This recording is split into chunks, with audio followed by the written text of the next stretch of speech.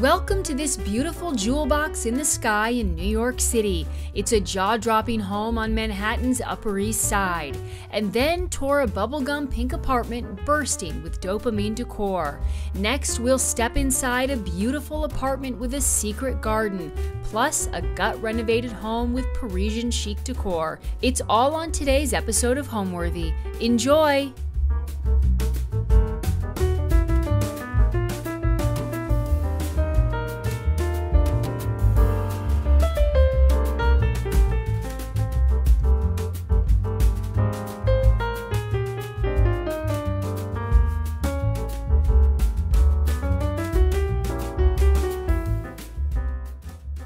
You're watching Homeworthy, where we believe every home has a story. Be sure to visit our website, homeworthy.com, to discover amazing furniture, art, accessories, and more, all handpicked by our editors to help transform your house into a home. All of the items are inspired by the episodes you see here on Homeworthy. Enjoy!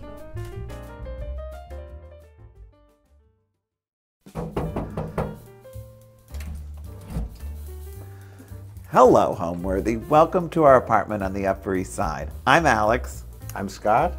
And this is Cooper. Come on in.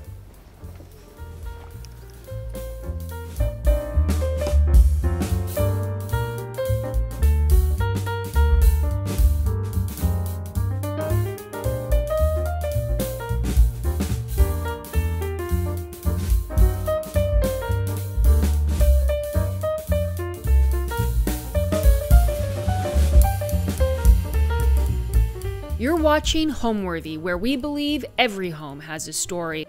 Like and subscribe for more. Hi, I'm Alex Papakristis, born and raised New Yorker, interior decorator, and my partner, Scott Nelson.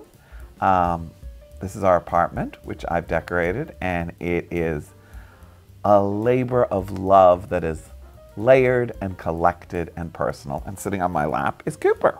Scott Nelson. I grew up in Minneapolis. I think at 6 years old, I said, someday I'm going to live in New York. And so I do. I design handbags after doing a multitude of things in the past. We met in a bar in New York. My niece came to town and said, let's go to a gay bar. And we went out, and Scott and Tatina, we walked in, and Scott and Tatina started a conversation. And the rest is history, and that was it.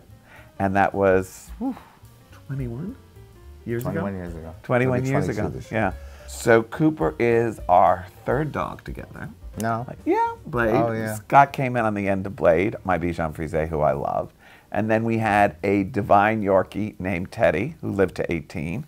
And Cooper, yep, he's in heaven now. The prince. There's Ted. And as Scott says, that Teddy sent us Cooper. And so here's Cooper, our divine 19-month-old Norwich Terrier. Always a different dog, so they're always special and unique. Ted said, if anybody's going to give you the life of Riley, it's those two, so be really nice to them. Well, you know, I think both Scott and I have a sort of European sensibility. And even though I am very American and very much a New Yorker, as is Scott, we love that kind of divine, sort of European style of those rooms that just feel magical and layered and personal and collected. And that's what we created here. And again, I have a little bit of a shopping problem. I'm a tiny bit of a shopaholic. So it doesn't really stop. That's why we took the apartment across the hall. So like when Scott's mom comes or our girlfriends come from out of town, we have a guest apartment and I get something else to decorate it. And I'm actually working with Boris and Sharon, who are great architects, to develop a plan over there, and we're going to renovate it and make it super stylish. And like a little jewel box. Exactly. And it's also Scott's showroom that he'll use for, you know, his pop-up little handbag things that he does in the city. You know, I'm such a pre-war person, but because of being close to my mother and moving into the building, because my whole family lives here, it made sense to be here. And, you know, really, you don't realize it, but if you live in the same building as your family, you do just pop up and say hello and give each other a kiss. Or, you know, you have that wonderful moment of running into each other in the elevator. Or, you know, just life is so hectic and busy in New York. the closer proximity you live to each other, the easier it is to see her. And when my mom was alive, you know, Scott and I would see her every day, and it just meant the world to her in the end of her life that we were so close to her. So that made a lot of sense. And it's great if you run out of sugar. Exactly. Oh my God, it's great if you run out of sugar or something. We can go upstairs to my sister's and just like, you know, go to the refrigerator and borrow something. And then I text her the next day and say, thanks for the ice cream. It's like the Ricardos and the Mertzes, but we're family. As I said earlier, that, you know, I sort of, when we moved, I had this whole wish list of all the things I wanted. And one of the things I'd always adored sort of about these divine French interiors was a tented room. And I wanted to create a tented room. So I found this beautiful Oscar de la Renta stripe that sort of tied the whole apartment together. And my upholsterer tented the entrance foyer for us. And again, we moved from our other apartment, and we had all these things that I loved. And I'm notoriously known for hating to sell the things that I love. Clients always say, oh my God, that's so wonderful. Is it for sale? I'm like, absolutely not. It's mine and I'm not selling it. So I had this bookcase in our dining room. And when we bought it, it was between our dining room and our living room and our other apartment. It's actually in my first book, The Elegant Life. And it's a room divider. So when we moved here, I had no idea what to do with it. And I thought to myself, low ceilings. I'll put the bookcase and float it in the entrance hall. And so it's just this wonderful, kind of unusual thing of a floating bookcase, and people go crazy over it. And it's also wonderful because I then can have this tall lantern hanging at a height that I really wanted it to, and the bookcase protects you from bumping into it. The walls are covered with artwork and things that I love, and again, it opens up into all the different rooms in the apartment. This is a wonderful Walton Ford that I bought years ago from Paul Kasman. You know, I love art. Luke Edward Hall that I bought when I was doing a project in Athens, and a wonderful little Elizabeth Peyton of Jackie and John. And it felt very nostalgic to me, this picture. It sort of reminded me of my mother and I when I was a child, sort of walking on the beach, and that wonderful feeling of old times. The wonderful paper mache obelisks were from Jane Reitzman's auction, and the bookcase is full of just wonderful books on entertaining, hospitality, and history. And the pineapples were a gift from my sister from Louis Bofferding's antique store, he's a great friend. And I love them because a pineapple is the sign of hospitality. So I love the idea of having these wonderful tall pineapples right in our entrance hall. Well, I love animals in my interiors. I love animals in real life. I love animals, period. You know, I'm on the board of our Animal Rescue Fund of the Hamptons. So animals are just so important to me. And I use a lot of different types of animals in my decorating. And years ago, I found this wonderful little bulldog at John Roselli sitting on a cushion and just fell in love with him. So he's here and in my entrance hall and been here forever. I've had him for probably 30 years. Too many doors makes me crazy. I just don't like too many doors because I feel like it's just too much. And we already have the hallway to the kitchen, the doorway to the bedrooms, the entrance to the living room, to the powder room hall, and the front door. So I felt like there were a lot of doors in the room. So I love a jib door. And a jib door is a door that sort of disappears into the wall, where the baseboard runs across it, and this door is upholstered. And inside, it's a little bit of a mess. We have a little extra luggage closet where we keep our briefcases, some more vases and holiday things. But again, a little bit of a disaster closet. Everybody has them. I like it that we really could be anywhere in the world, especially this room. When we have people come in, we give them a big goblet, so we only make them one drink and then they're on their own. They can have as many as they want. Yeah, people just feel like, we could be in Paris today. It's great. And of course, all the colors and everything I love. Yeah, Scott loves color. Scott's a color man. The thing that's sort of fun about the apartment is we have friends who come here all the time, and they'll walk in, or a family member, and they'll be like, oh my God, is that new? I'm like, no. That happens to me too. It happens to Scott sometimes too. And it's not. And sometimes it is new and I've snuck it in, but there's a good percentage of the time that it's not. But you know, it's just, there's so much to see, and there's so many layers of things that the whole apartment's kind of a conversation piece. So this is our living room, and to me the living room is always the heart of the house. It's usually the biggest room, and as I say to my clients, it's called your living room because you're meant to live in it. So we use this room, we love it. We don't spend as much time in the living room as we do in the library because there's no television, but whenever we entertain and whenever we have people, it's totally the room we use.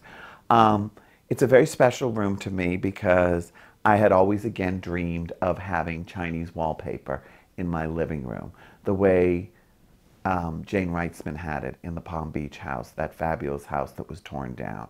It actually, once I researched it and looked into it, the house was originally Mona von Bismarck's, and it had been decorated by Siri Mon, and she had put up the incredible 18th century Chinese scenic wallpaper.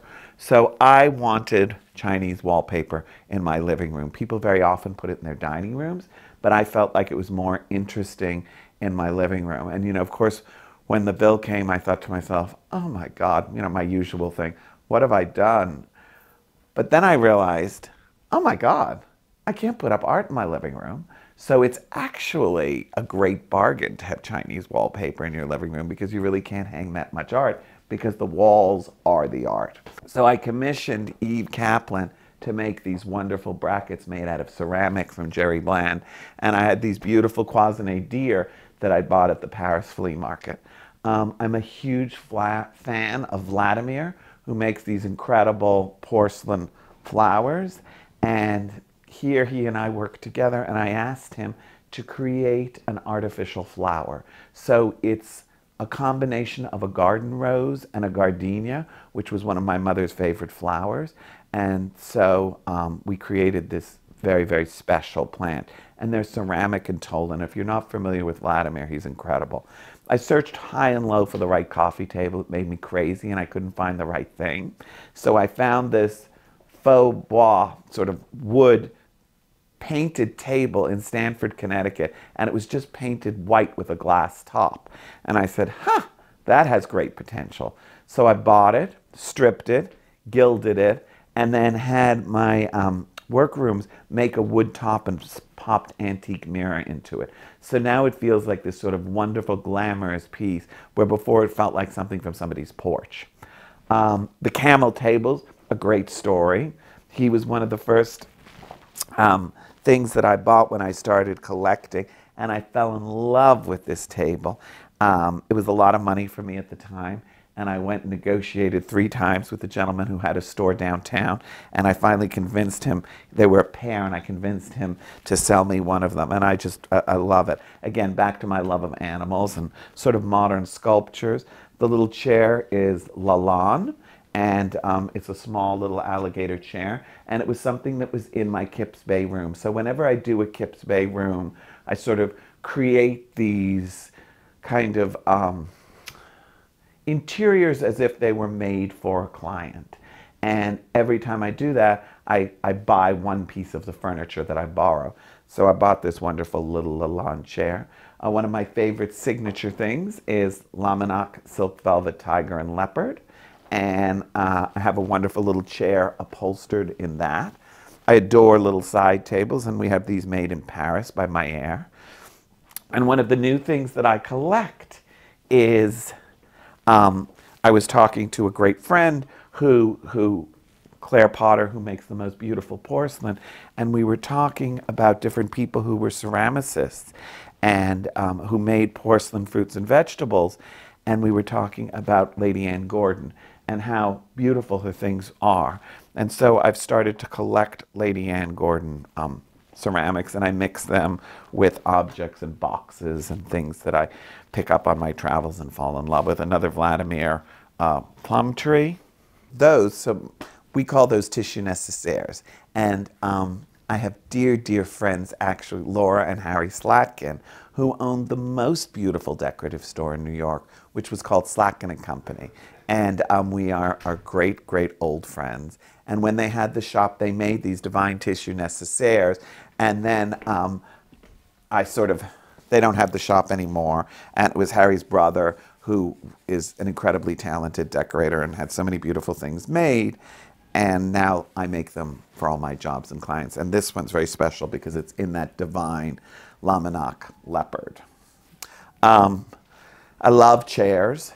And I was told, so I have just, I forget how many, but what, 2, 4, 6, 8, 9, 10, 11. There are 11 chairs in this room, which is kind of crazy, but I love chairs. And I was talking to a great dealer about chairs, and he was saying that somebody who loves chairs loves antiques, because the chair is such a great example of all the different styles and periods of furniture. And here is just a wonderful gondola chair that's made out of paper mache with gold and mother of pearl inlaid into them. And I love unusual things. I love French furniture, wonderful little beautiful side table, ormolu 18th century with a porphyry top. And this was one of my favorite things that I bought recently from the Hubert de Givenchy sale. And it's just a divine candlestick, and I just loved it. I'm having a very hard time, believe it or not, finding the right size candle for it, but we've been looking like crazy. I love beautiful candlesticks. They're all over the house as well. I love chinoiserie. I love cloisonne. I think you need to have 2 seating areas in a room, and I think it's kind of, it creates an atmosphere where people can gather and go into smaller groups and split up. But I mean, I like 1 big seating area. So if we're 8 or 10 people, you know, if we're having a dinner, we sit here after dinner and chat and have coffee. If we're having people over for cocktails and it's a big group, we sit over here. This is a more intimate area, and it's divine because you have the light here. But I always do 2 seating areas in a living room. I think that it's friendlier and it's cozy, and people like to sit sometimes in smaller areas. I love formal furniture and I love unusual things, but I love a little bit of bamboo or wicker in a room. So this chair's a crazy story. So we bought this chair in Hudson, New York, and I was with a client, and she said to me, we bought the chair for her, and she was like, you know what, Alex, I don't know. I don't think I want that chair. I'm never going to use that chair. It's too delicate. I said, okay, no problem. I said, I'll take it. And I kept it. So every time she comes over, she's like, I really should have bought that chair. I'm like, you should have, but I'm happy you didn't because it's mine. And I upholstered it in satin, which I love that juxtaposition of bamboo and satin. These gueridons are very special to me because they were my mother's. They were from her living room in Southampton. The lamps are mine for Christopher Spitzmiller, and Chris and I are great friends, and my apartment is full of Spitzmiller lamps.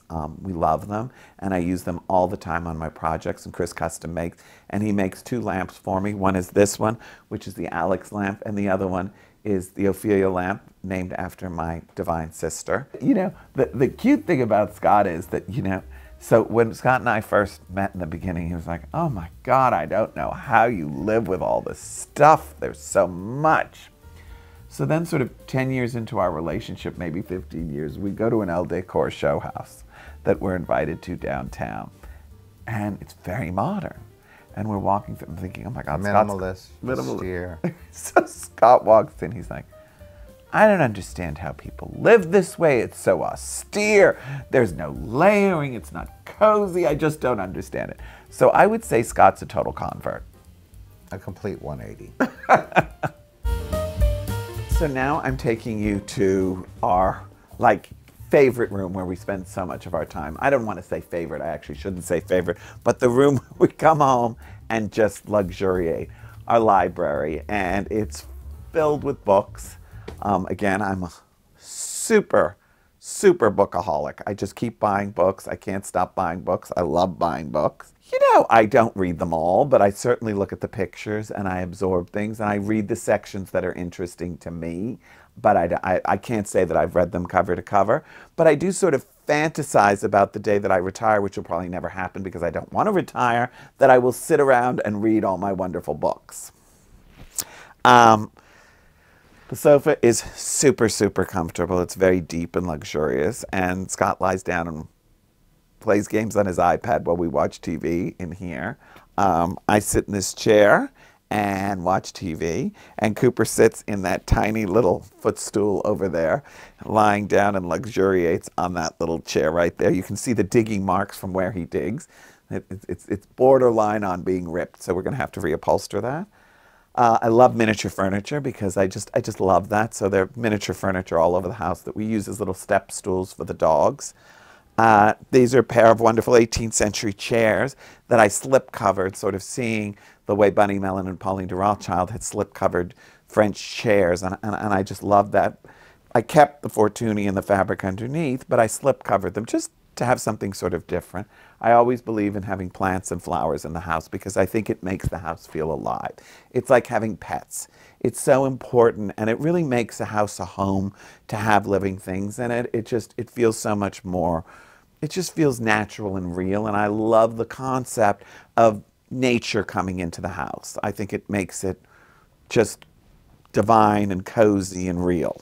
You know, as you can see, so this is something that I do. If you look at the sofa closely, you'll see how many different fabrics are on the sofa. So this is such a me thing that I do. I take fabrics and I cut and paste them and make them my own. So this fabric actually, it's a wonderful Schumacher fabric, but I cut it up and use it. I took the border off and used it on the cushions. I upholstered the body in Accountant and Tout velvet. The wonderful trim on the bottom is so much fun. It's a great Clarence House passementerie that's on there. And then this is a divine Carolina Irving fabric. And then I've sort of used wonderful fringes and trims from Samuel & Sons, and then a wonderful velvet welt on the edge of it, sort of to tie it into the body.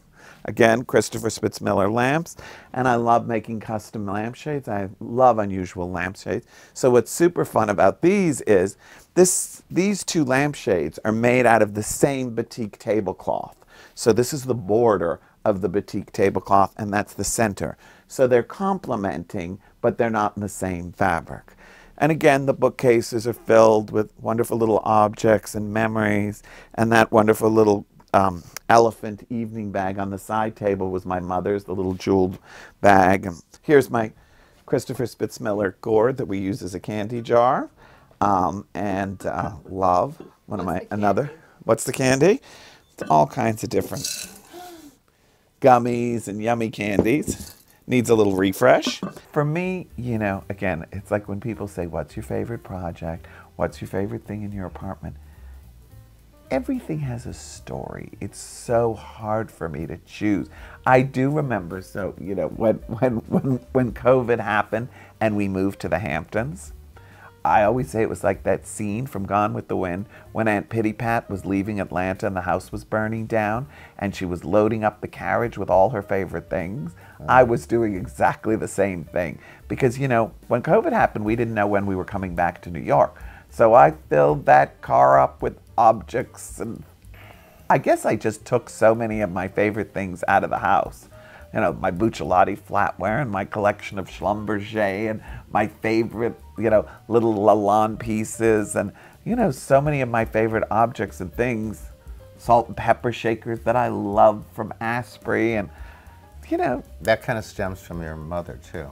When she would go to a hotel, like when you went to Greece. Yeah, when we went to Italy, when we went to Venice. You were 8 years old and you came back when you were 10, so she would have furniture brought in and paintings to a hotel room. Yes, my mother, because we would go and stay for a month or 2 months. We would go for the summer, and she would have her things shipped to the hotel so that it felt personal.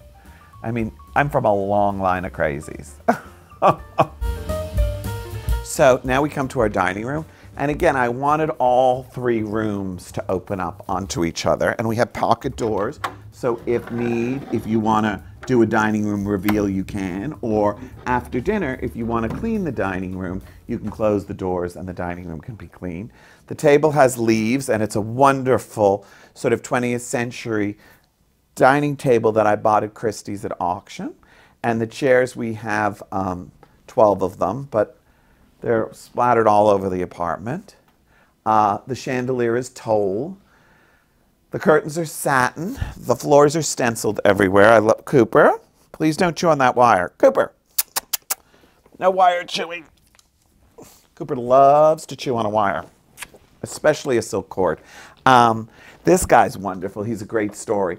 So I'd been to Paris and seen these incredible busts that the Rothschilds had made for a party and fell in love with them, but they weren't for sale. They were in somebody's home. So I came back from Paris and I went to Hudson and I found this great bust and I gave it to Creel and Gow, and they created this beautiful sort of shell grotto and rock coral bust for me that I'd always dreamt of. And it took like a year, and we went back for sort of fittings. It was like making an incredible custom-made ball gown. And I went back and they'd show me different elements and put it together, and I love it. I love these little French standing lamps from Paris. They're very special. We have them made for us, and they're divine. I love they're sort of petite, and I use them all around the room to light the rooms because I hate dark corners. The walls are upholstered in a wool felt to match the curtains, and then I use nail heads sort of in a wonderful pattern to create paneling. We sit in the dining room and eat, but we don't entertain all the time. And I love the idea that the dining room also becomes like a reading room, and so that I can sit here and open books and look through them. You know, my books are so important to me, and they're my inspiration, and sort of they're full of the history of decorating and the things that I love. So I'll often just in the afternoon sit and read books and look at them. Always have 9 yellow lemons for good luck on my dining room table. Fresh 9 yellow lemons. I drive my housekeeper crazy. We're always buying fresh lemons. We have drawers and drawers full of lemons. I mean, it's just all I do is refresh my lemons. And, you know, being Greek, I'm very superstitious. So it's very important to me. Luck is very important. These are the wonderful big oversized William Yoward glasses that we use for cocktails. So we have 36 of these, and when we have people for drinks, even for, you know, even for like a buffet dinner, we use these. And they're fabulous because you make one big cocktail and then somebody's set for a while. He likes an Aperol spritz. I like to put a little ice, one of those big ice cubes, because I'll show you later the big glasses that we serve. And I think that with the champagne, it cools it down perfectly and cuts the acidity of it. Sort of our house drink. I guess they call it a piscine. Right. Our house drink is a big glass of champagne with ice. To me, it's about, hospitality is about being a relaxed and calm host. I think that you set the tone for the party. And I think there's nothing worse than a nervous host. So you can be as nervous and tweaky and stressed before anybody walks in the door. But the moment the first guest walks in the door, all bets are off. You need to enjoy yourself, you need to relax, and you need to be calm and confident. And also, I also believe that you need to have a lot of options for things to people. For drinks, you know, so many people are vegetarian. If you serve a big dinner, you should have some vegetarian options. I never serve, well, I don't like fish, but I never serve fish because I think that fish, it's just too polarizing. Some people don't eat fish. So, you know, when you're planning your menu, I think you have to be thoughtful in terms of what people like and don't like. I don't think you have to be diet conscious. You know, I don't think people go to your house for dinner to eat diet food. So I think it can be rich and yummy and delicious. And, you know, it's about just being gracious, I think, and making your guests feel welcome and comfortable, and that nothing's too precious to use or sit on. And if something happens and something spills, clean it up, fix it, you know, don't pay attention to it, don't make a big deal about it. Just be relaxed and gracious. And I think that's the key to successful entertaining. True, we haven't had, remarkably, we haven't had too many disasters happen, like a red wine here and there.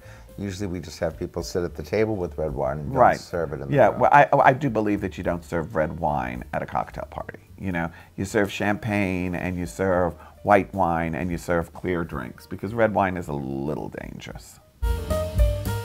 So we wanted our kitchen to be something entirely different. So again, I strapped the entire kitchen with mirror. I worked on the apartment with the architects Fairfax and Salmons, who are super talented, and we've done many projects together. And we created this wonderful mirrored room where everything is hidden behind the dishwasher. You know, is mirrored. The pull-out garbage is mirrored. All the drawers are mirrored. The refrigerator's mirrored. We wanted something that felt like a bar and didn't feel so much like a kitchen. Because in New York, we tend to go out to dinner so much. I wanted something that just felt friendly and divine. So it really is like a big bar, but it is our kitchen. It's totally practical and has everything we need in it. So welcome to the primary bedroom. Again, as you can see, full of these Cole Porter bookcases because of my book problem, that I'm a bookaholic. I've got so many books, so I had to fill the bedroom with bookcases as well. I always love an interesting bed, so all my beds have kind of wonderful headboards and upholstered box springs. Here we have these wonderful lion paw feet on the bed, again, showing my love of animals. Divine side table on Scott's side of the bed by Tony Victoria over there. Collection of art, Rob Wynn, Elizabeth Peyton, Lalonde. Just, again, you know, and it's all about sort of the mix of high and low. I bought this wonderful sort of little sculptural painting that's, you know, made out of pieces of wood in Portobello Road. And it was just right after 9/11, so I had a hard time getting it back. I was lucky enough to be online with a flight attendant who actually took the painting onto the plane for me and put it in my overhead, so it was there. So, you know, all of these things, again, have such kind of charming memories. The sunburst mirror over the bed is another signature thing that I do, and that's made for me by Eve Kaplan, Jerry Bland, who I love, and he's such a great antique dealer, and he has Eve who makes these beautiful things. Christopher Spitzmiller lamps. You know, all my little collections of things, a beautiful Vladimir flower, charming painting by a French artist that I bought at auction. Sort of, again, I love the feeling of Orientalism. Us by Rob Wynn, an artist who I love. So I love these. So now we actually started making these. I have the original in the Hamptons, and it was a Billy Baldwin step stool that had belonged to Cole Porter, the original that I have, and now I've copied it, and I do them in leopard and tiger and this wonderful cotton tiger that's very durable, so Cooper can jump up and down on the bed and doesn't hurt his back. The chair is very special to me, and this chair was my mother's. It was from her house, and I love her. You know, my mother was a great inspiration to me, and she really was this incredible Auntie Mame figure who inspired me and took me all over the world and exposed me to the wonders of life and beauty and travel and objects and antiques and fashion. And this was her chair. And then the fabric on the chair was from one of my first projects that I did, and the walls were upholstered in Fortuny, and when the client redid the apartment and changed it from a formal dining room into a family room, we ripped the Fortuny off the walls, and I used the Fortuny from their dining room, the scraps that were going to be thrown out, and I upholstered this chair in it on the Fortuny on the reverse. So that chair just has a whole bunch of sentimental memories to me. I love rope furniture, and here's a gilded footstool that's rope. I love my air tables. So everybody sort of has a different approach to closets. For me personally, I like an open closet. I like to walk in.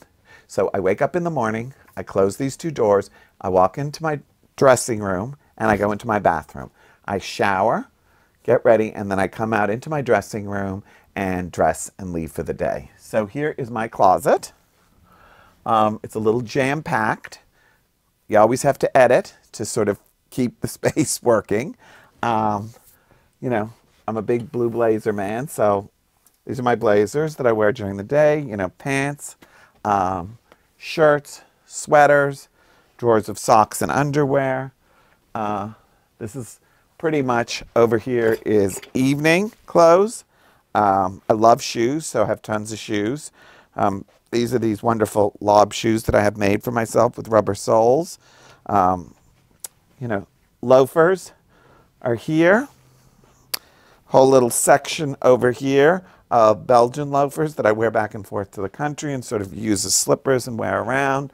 Sportswear. Hats are up there. Over here is shirts and sweaters. And then on the two sides, more space for shoes, because that's, you know, my favorite. And then I go into my bathroom. Again, covered with artwork. So my bathroom, the walls are covered with artwork because when I moved from my other apartment, and we really couldn't, there just wasn't that much wall space by the time you've used all the bookcases and all the things.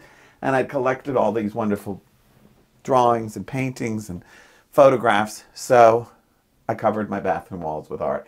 So again, it's a wonderful sort of memory place for me as I'm getting ready in the morning. I have all the memories of my life and the pieces that I bought from different trips and different places. Okay, so I've told you about my dressing room, and now we're going to go into Scott's dressing room. So Scott's dressing room is a real room. My dressing room. Scott's dressing room is a real room. And so I was on a business trip in Paris in the early 2000s, and I was not at the Ritz. I was staying at a hotel, and I loved it though because it had a 4-poster bed and it was all the same fabric. So that's what I wanted to create here.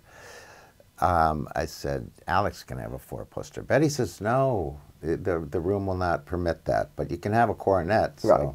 So that was sort of music to my ears that Scott, right here, when I showed him the scheme, the only comment he had was, well, I love it, it's beautiful, but can I have a 4-poster, can I have a canopy on my bed, were his exact words. And I said, I don't think you can have a canopy, but you can have a coronet. And so we created this divine coronet. And we call this the Snoratorium. So we sort of do this for all our clients. It's really nice to have a second bedroom where if somebody can't sleep, has a cold, needs, sometimes you're just super tired. You need to sleep in your own room. So it's great. So we both use this. I sometimes sleep here. Scott sometimes sleeps here. And I love the hidden doors because, as you can see, every corner has things in it. Like this is shoes. Over here, oh, you saw that? Over here is sweaters, belts, things like that, pocket squares, and then other things here. And that's the main closet. Ooh. And Cooper likes it in there too. So that's Scott's main closet. But again, we're also really lucky because we have this amazing apartment across the hall. So Scott's closet gets changed in and out for seasons. So this is winter, and then it gets changed out for summer. Don't close Coopy, that door. come on out of there. Here's another one like this. Oh, you can see it from this way. See? Like sportier things. Well, it feels very French, and I think that's sort of Scott, when he went to Paris, he fell in love with this divine hotel room that was all in a a toile. And everything, the bed, everything. Yeah, and so we love. Well, it's very French. It's I the French it. that do it, Yeah. And it's super pretty. This is a beautiful Manuel Canova fabric from Count and Tout. Tree of Life, no. Well, it has a tree of life element to it. Yes, absolutely. It's not a tree of life, but it has that kind of feeling. Birds and flowers, and it's super pretty. What does the word home mean to each of you? Where your heart is. Yeah, it's like home, it is where your heart is, but your heart is so tied in to all the memories and the collections and the personal things that you have in your home. And I think that's what makes our home so special because it's so full of memories, things that were my mother's, things that we bought on trips, things that, we brought back, things that I've collected. Everything has a story. And so it's very special for me because my home is the history of our life.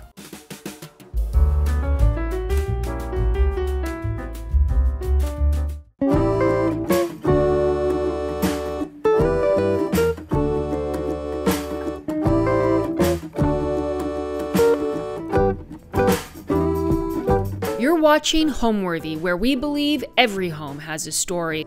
Like and subscribe for more. Hi Homeworthy, I'm Caitlin and this is Lou. Welcome to our Upper West Side apartment.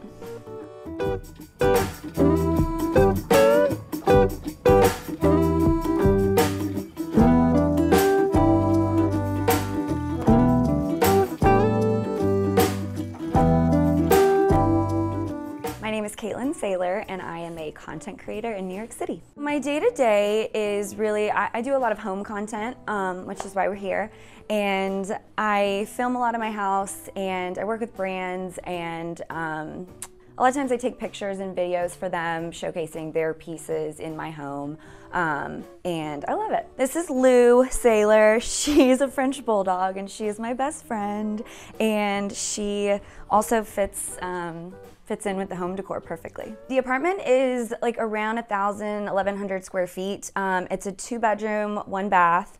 It's a pretty small kitchen, and there's no real dining room, but you know, I've made this living area kind of the living room, dining room-ish area. And yeah, it's perfect. It's just me and my husband and Lou, and so it's a perfect size for us. So my husband and I moved to New York from Raleigh, North Carolina. We grew up in Houston, Texas, but we've been in Raleigh for the past 10 years. When the pandemic happened, we both ended up working from home, and there was just really no reason that we had to stay in Raleigh. We came to New York for a month, like just to kind of try it out, and literally by like the night, our first night in New York, we were trying to figure out a way to move here permanently and long term, and we ended up renting out our house in Raleigh and finding a way to make it up here. And we actually rented our house in Raleigh furnished. So we moved up here with like literally a bed, a mattress, and a blow-up couch from Amazon. So everything, you know, we had to get new and start fresh decorating this place.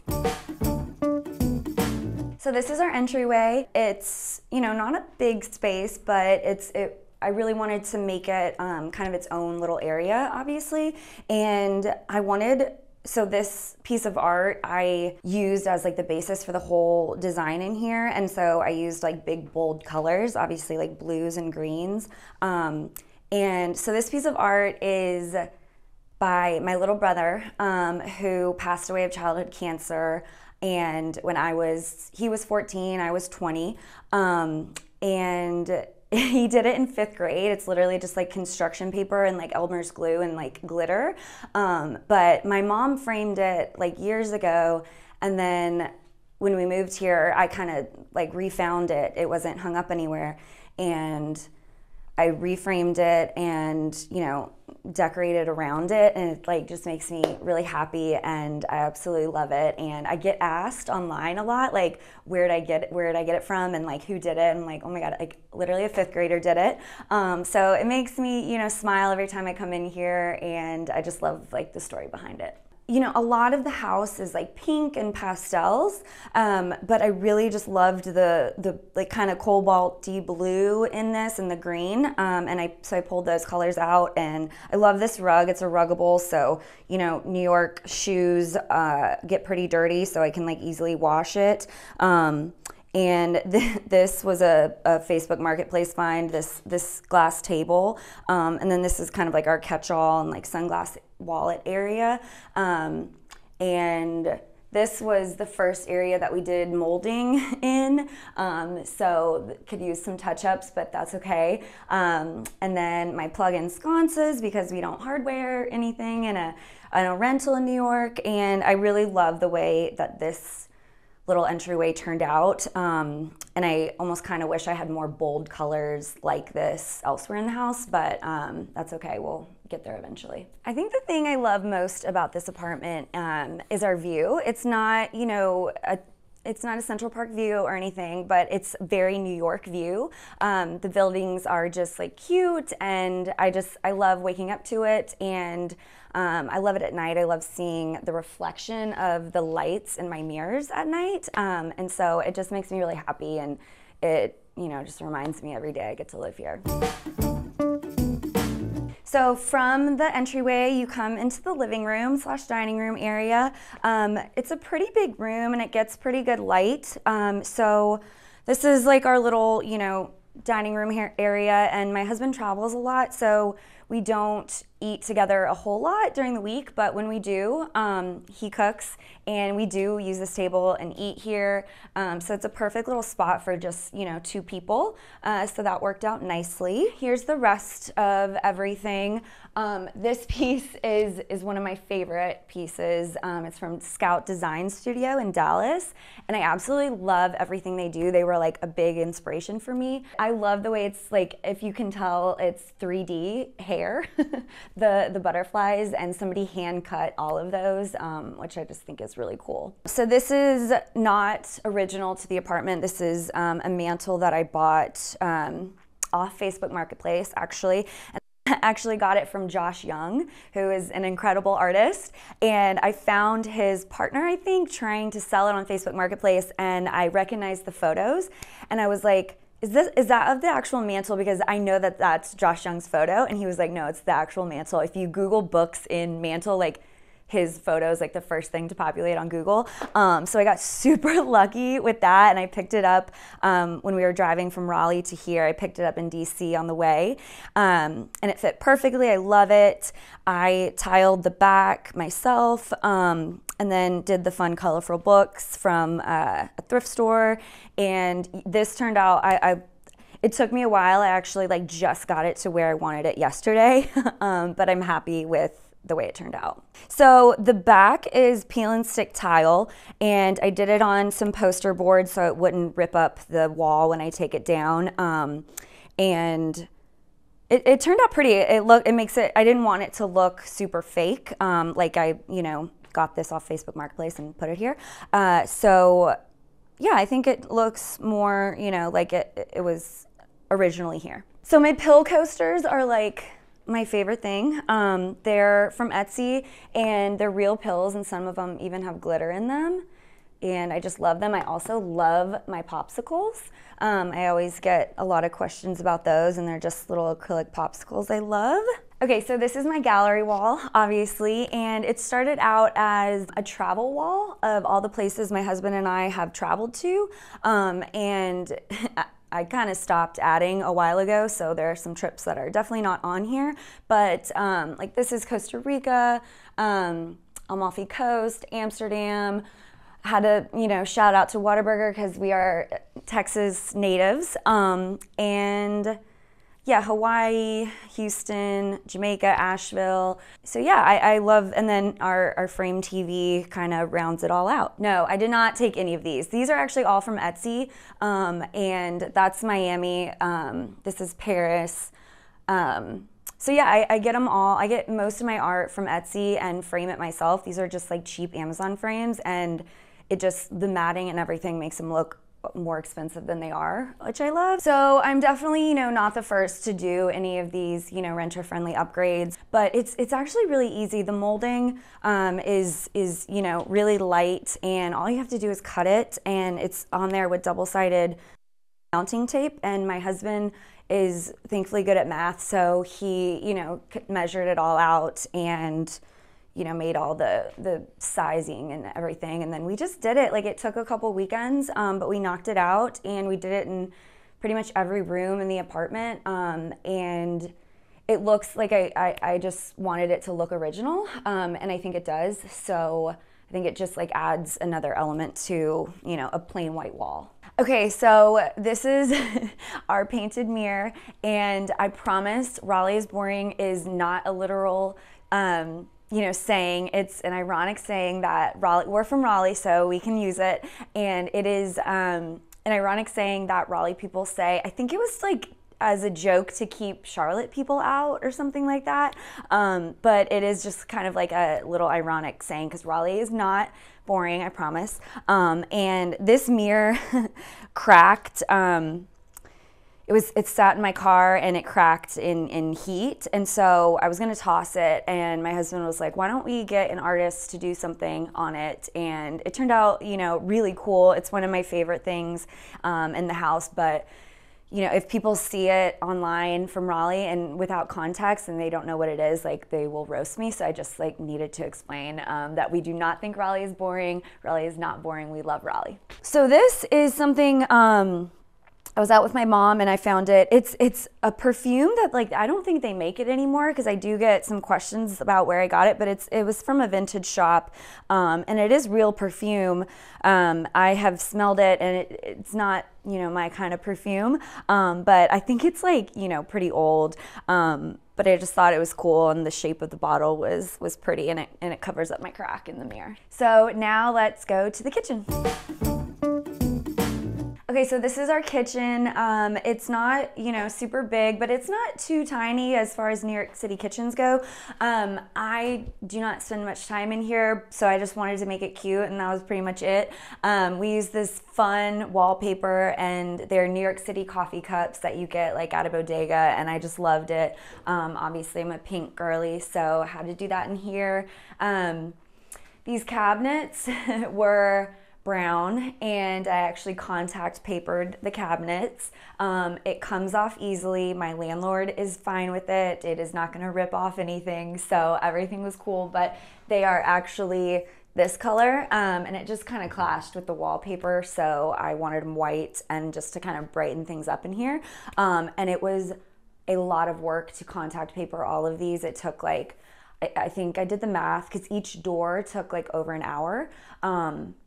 And there are like 20 doors, so not to mention the drawers and everything else. It was a big project, but it was totally worth it because it just brightened things up in here a whole lot, and it definitely needed it. I also did peel and stick tile on the floor. The tile was just kind of old beige, you know, yuck New York City kitchen tile, and I just wanted to, you know, make it fun, and I loved like the pattern on pattern look, and you know, it's a lot. My husband is like, it's like an acid trip sometimes in here, but I love it, and it just is really fun and unique. So I DoorDash like way too much, but my husband does use it, and I make chicken nuggets in the oven sometimes, so I can do that, and I can boil water for mac and cheese, but other than that, I DoorDash if he's not here.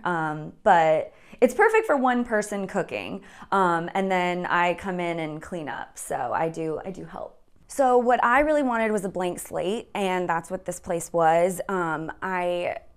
You know, like I said, we came here with not much decor-wise or furniture-wise, so I, you know, really started fresh, and I added a lot of renter-friendly, you know, DIYs.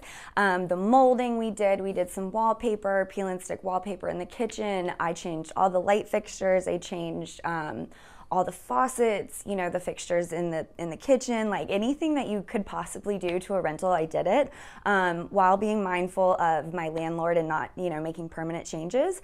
And I'm really happy with the way it turned out. So this is a 2-bedroom apartment. I am not gonna show you the second bedroom today. I like to call it the Amazon warehouse because it is just like where we stuff everything I didn't want you to see today. It is filled with returns and extra furniture and, you know, anything else you could possibly imagine. But we will get there, and when we get there, I'll show you, but not today. So now we're gonna come into my bedroom. This is one of my favorite rooms. It's probably my favorite room in the house just because it is so bright. Our rooms, that one, the Amazon warehouse, and this room are really good sized rooms. I had like, you know, really wanted a king. And so I was really lucky that we could fit a king in here and like have plenty of space around it. Yeah, so this is my favorite New Yorker cover that my dad got me for Christmas last year. It's a pissed off Frenchie with shoes on. What, you know, how more New York can you get? So I wanted this space to be a little bit more traditional and just like super tranquil, relaxing, girly, soft, softer than the living room. And I stuck with a lot of white. I really didn't paint much. I painted the bathroom, but I really liked the white backdrop of everything because I do use, you know, a decent amount of color. So I kept everything white, bedding white, furniture white, but it is just, I love coming in here at night. It's just like relaxes me. You know, unfortunately, reality of New York City living is the AC unit that, you know, we'll just pretend is not there. But yeah, here's where I get ready. I love the light in here. For whatever reason, this is the brightest room, even though like the windows are the same in every room. This is some art from some local people in North Carolina, and always love fresh flowers everywhere. My bodega has really good flowers, so I'm lucky that I have that like a step away. My fig does pretty well in here. It like got stage fright and dropped some leaves the past couple days, and I have no idea why, so that was a bummer, but she's still holding and hanging in there. She doesn't have a name. Maybe I should name, maybe that's what she's pissed about, I don't know. So these pillows are Laura Park Designs, which I think she's out of North Carolina actually, but I wanted to keep the bedding really simple. We're not tons of throw pillows kind of people. You know, I just wanted to be able to take a couple pillows off and crawl into bed. So these, you know, make a big impact without, you know, having to do too much work making the bed and unmaking the bed. And then just, you know, an easy quilt, some art. I love this light fixture. It's kind of a dupe of a really expensive one. This one's from Home Depot. But I was really excited to find that, and getting it up was a little bit difficult. My super said some words that I don't think I'm allowed to stay here, but yeah, it was worth it because I do love it. So this is a print from Reagan Corbett out of, I think she's in Dallas as well, but I love it so much. It's, you know, smoking's not cool, but this picture is a vibe. So my sense of design, I was trying to think about this question yesterday, and it's kind of hard to answer. I've changed so much. Like I've gone through, you know, I think we were all in the boho stage a couple, you know, years ago. And then there's the mid-century. You know, I have gone through a bunch of different decor styles throughout the years, as I'm sure everybody has, but I just lately have just been buying things that make me smile. Like if I see it online and I'm like, oh my gosh, that's cute, it makes me happy, I buy it, and it's all kind of just come together nicely, thankfully. I think eclectic might be a word. Definitely modern, but also some traditional elements I like. It's girly, as you can see, it's very girly, and luckily my husband is okay with that. It's a lot of pink, I know, and it'd probably be too much for some husbands, but he's happy with it and, you know, has no complaints about that. But yeah, just happy, I think, is the #1 word I would use. It just like makes me smile and hopefully makes other people smile. So the word home means like a safe place for me. I think especially in the city, you know, if you're out all day and like in the middle of everything, the hustle and bustle of New York, this apartment, as soon as I step in the door, I just feel like safe and calm, and I love that feeling. Sometimes I work from home, so sometimes I'm like here all day and I'm like, oh, I just want to like get the heck out of here. And then as soon as I leave and then come back, I'm like, oh, like just the sigh of relief that I feel when I'm inside the apartment, and it makes me really happy that I've it's taken a while, but I feel like I'm finally there to where I'm like, feels like home, it's decorated the way I want it to be, and I'm just like overall happy with it.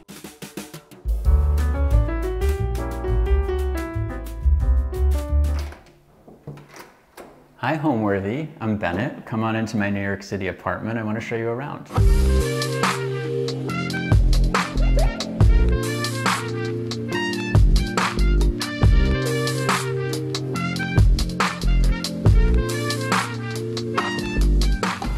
You're watching Homeworthy, where we believe every home has a story.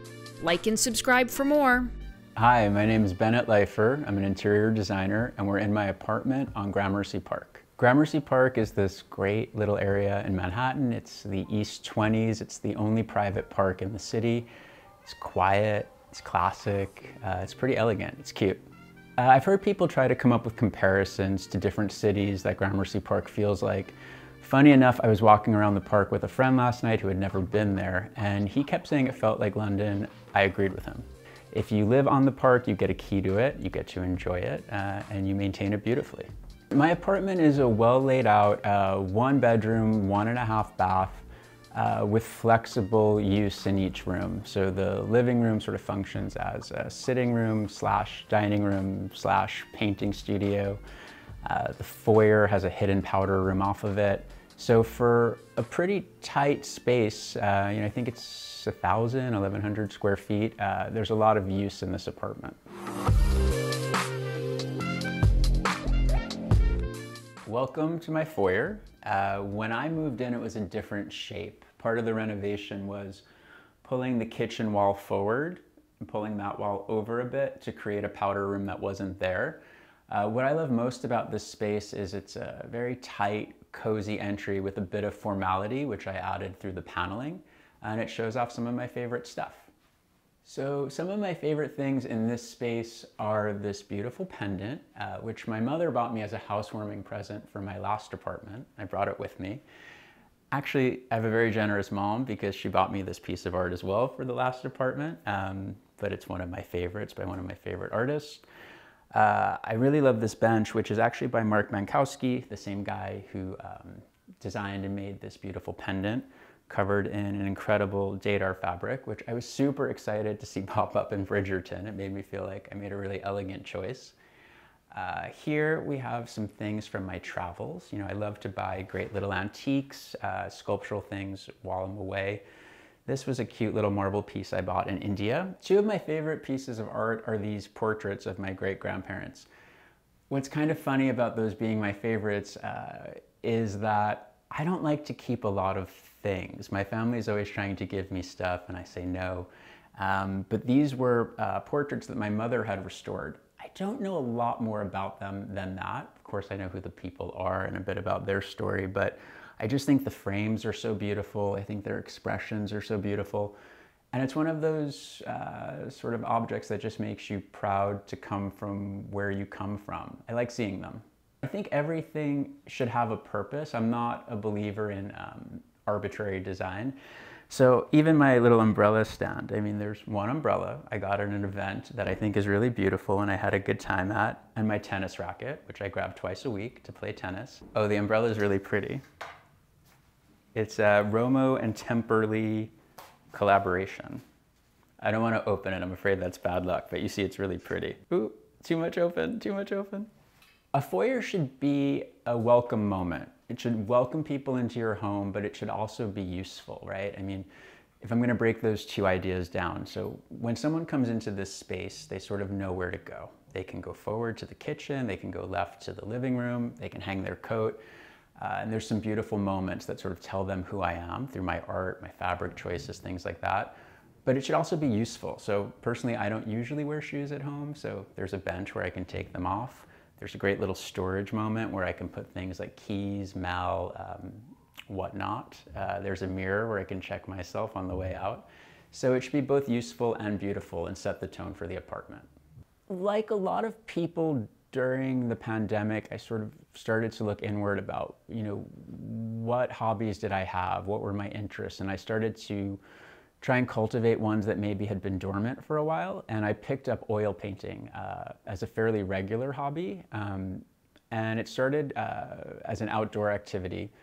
And when I was designing this apartment, I had designed a really beautiful bar for the living room. And over the course of this, I actually stopped drinking.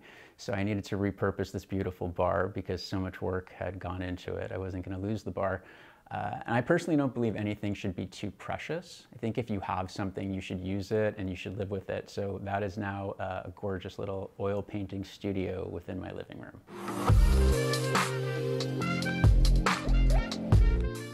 We're not going far. We're gonna see my kitchen, which I left exposed. I think things should just be what they are and a beautiful version of that. So it's a small space.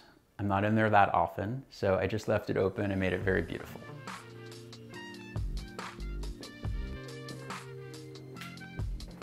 So the kitchen, the space was a little different when I got the apartment. I mentioned before that we had to pull the wall towards the foyer to make it a little bit longer, sort of pulled this wall over to make some space for that pretty powder room.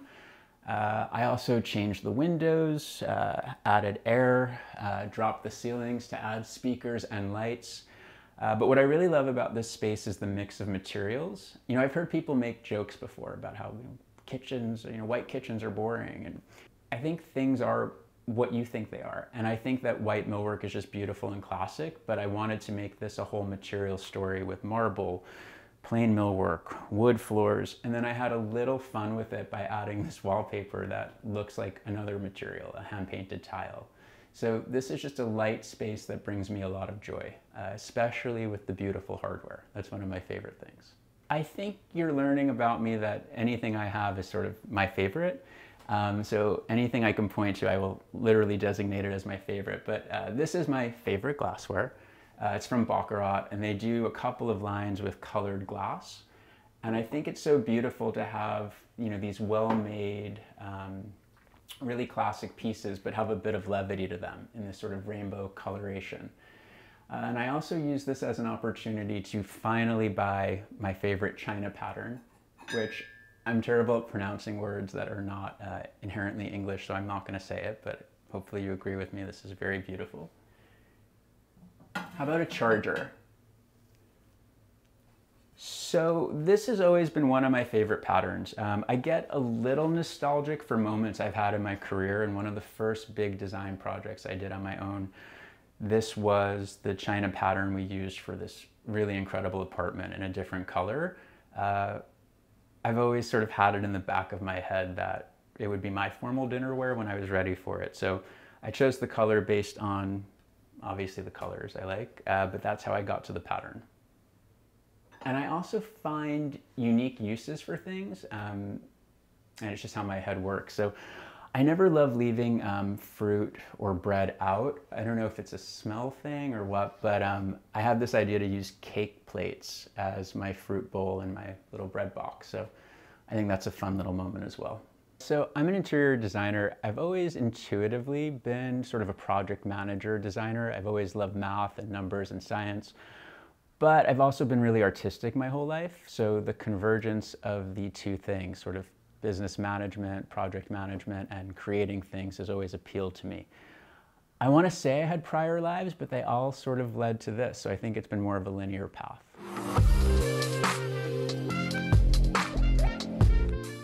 Now we're gonna head to the living room, but on the way, I'll show you the powder room, which is right here. Typically, that door would be closed and it would look like a hidden panel. So hold on, I'll show you what that looks like.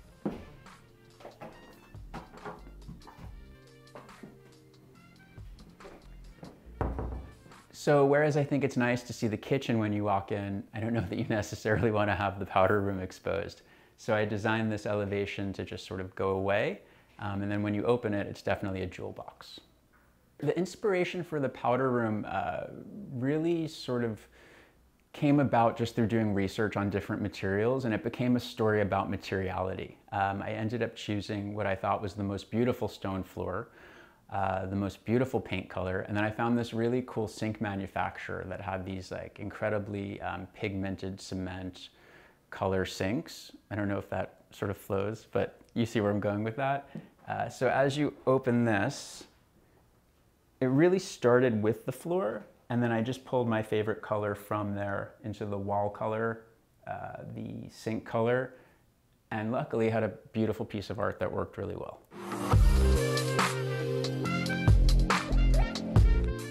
Now let me show you my living room. I've mentioned this prior, but I think that rooms should have multiple uses based on how you want to live. So when I was laying out this space, one of the first things I did architecturally was move a lot of stuff. So the door to the back part of the apartment used to be where that painting is. I sealed that up and moved it to the center of the room. I thought it really divided the room into different zones. This wall also pulled forward, which not only created a nice opening from the foyer, but gave me a niche for a bar, which we've talked a little bit about before and I'll tell you more about. But as you come in the room, one of the most important things to me was to actually have a peaceful place to do some work. I don't generally work from home. I'm at the office all the time. So if I was going to sit here, I wanted it to be a perfect little moment for me. So just some fun little tricks. I put an outlet up here so that when I'm charging things, you don't see cords everywhere.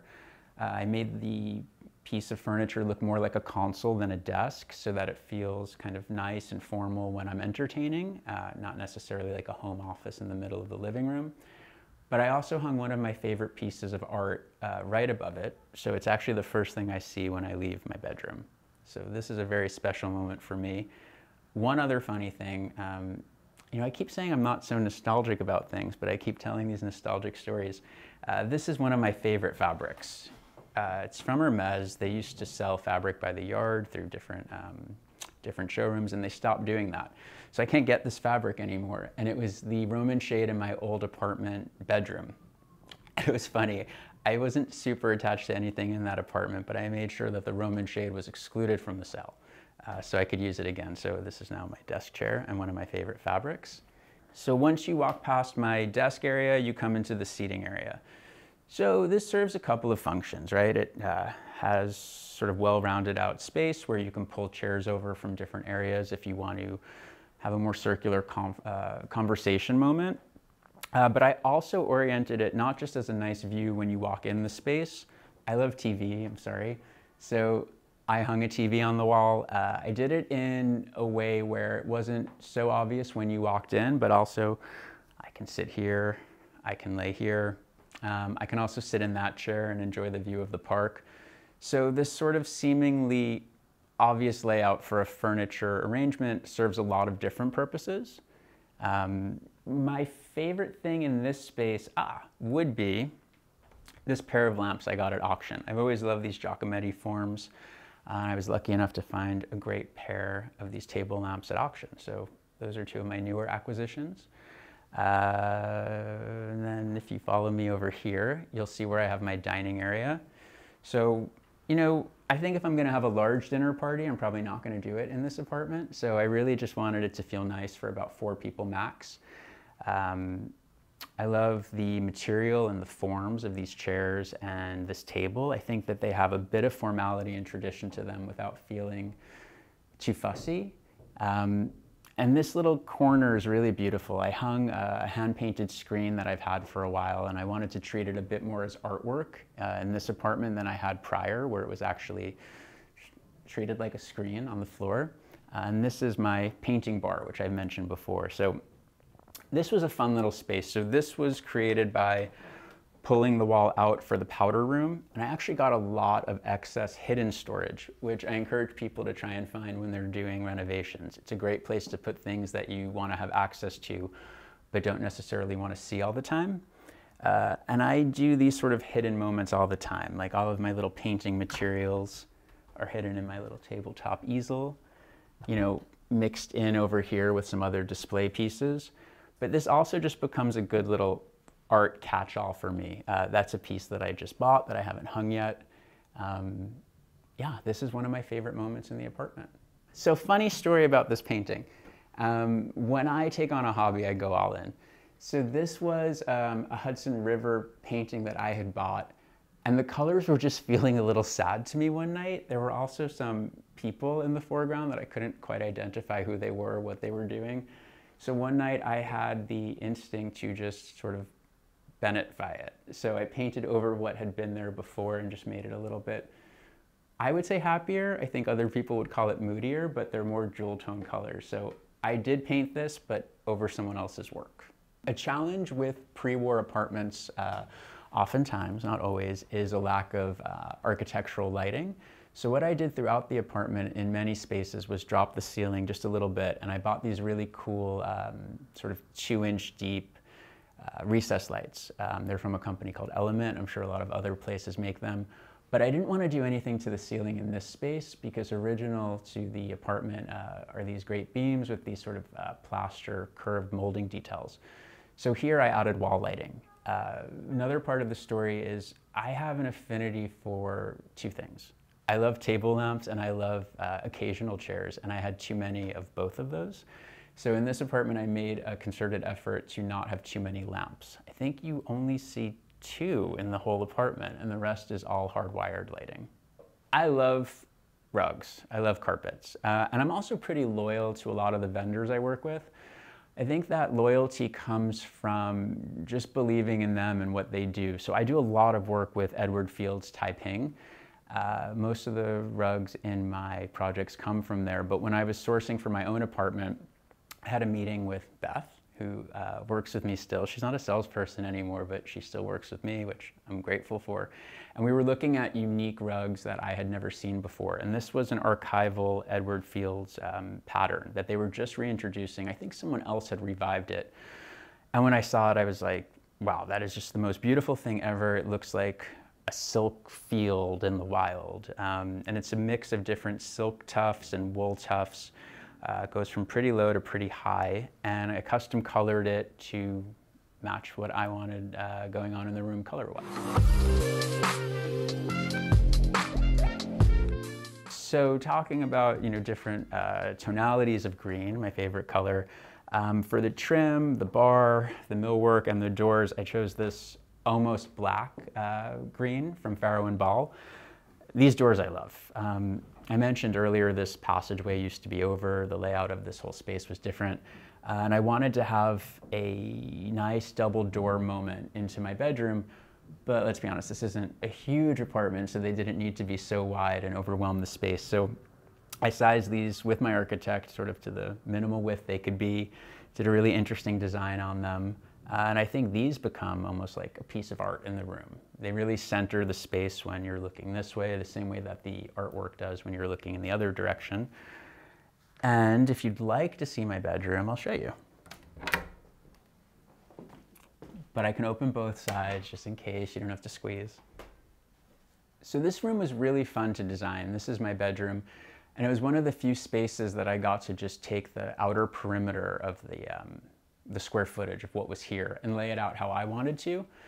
There were a couple of closets before, a smaller bathroom, a vestibule, a door in a different spot. So I made this exactly what I wanted it to be, and I just sort of went for it. So even with the green color, I chose this wall covering that is hand-woven silk, a bunch of different colors, and that's why in different lights and in different angles, it looks like different colors, but it's actually the same material. Sometimes it has this golden green hue, sometimes it has this turquoise vibe. This room makes me really happy, and I thrive off of symmetry and sort of linear perfection. I like that. And when I first got the space, one of the things that I couldn't change was that part of the wall was built out. There was a column that went all the way across, and the idea of not really centering my bed drove me nuts, or centering it but then having a mass on one side didn't appeal to me. So what I actually did was symmetrically sort of mirrored the build out that was there to create this bed niche and made a little panel there. And I think it just turned out beautifully. It's actually an idea I'm using in several projects now in different ways. So the idea of having this sort of cozy bed niche that doesn't really recess too far back to feel claustrophobic, I think is very attractive. So a couple of years ago, I got obsessed with these head vases. They're traditionally from Sicily. You'll generally see a male-female pair. You'll see them in lots of different paint tones. And I started doing more and more research on them, and I was in Positano, I think it was like 2018, and I found this amazing store that was half head vase shop, sort of double height room with just shelves of different styles, and half supermarket. Don't ask, but they had the most beautiful things. So I bought these there and had them shipped back. I've used them in a show house. They've been in so many different spots in my apartment. Now when people see them, they say, oh, just like White Lotus, which is cute, and I'm glad that people recognize them from there. But yeah, this is a really beautiful technique that has been being made in that part of the world for a long time, and they're really fun and special. When you look out my window, you just see greenery, especially from the bedroom, and that was a nice little hidden surprise, actually. So part of what I loved about this apartment were the Gramercy Park views. But when I saw it at first, it was winter. So this tree had no leaves on it, and I was just looking straight on the park. And then during the first spring I was here, I noticed the leaves coming in, and I sort of started to get a little bit tense about the view being covered up. But now it's become this moment that just makes me so happy because I have full privacy. I feel like I'm in a garden somewhere. It's just really beautiful. And hearing the wind blow through the leaves, hearing birds in the morning, it's a pretty magical space. When people walk into my apartment, I want them to feel two things. I want them to feel transported into this sort of elegant, beautiful world, but I also want them to feel very welcome and comfortable. So I want you to come in, kick off your shoes, sit wherever you want, and just feel amazing doing whatever we're doing. It's a great question when people ask what gives a home a soul, or what sort of comprises the full picture of a home.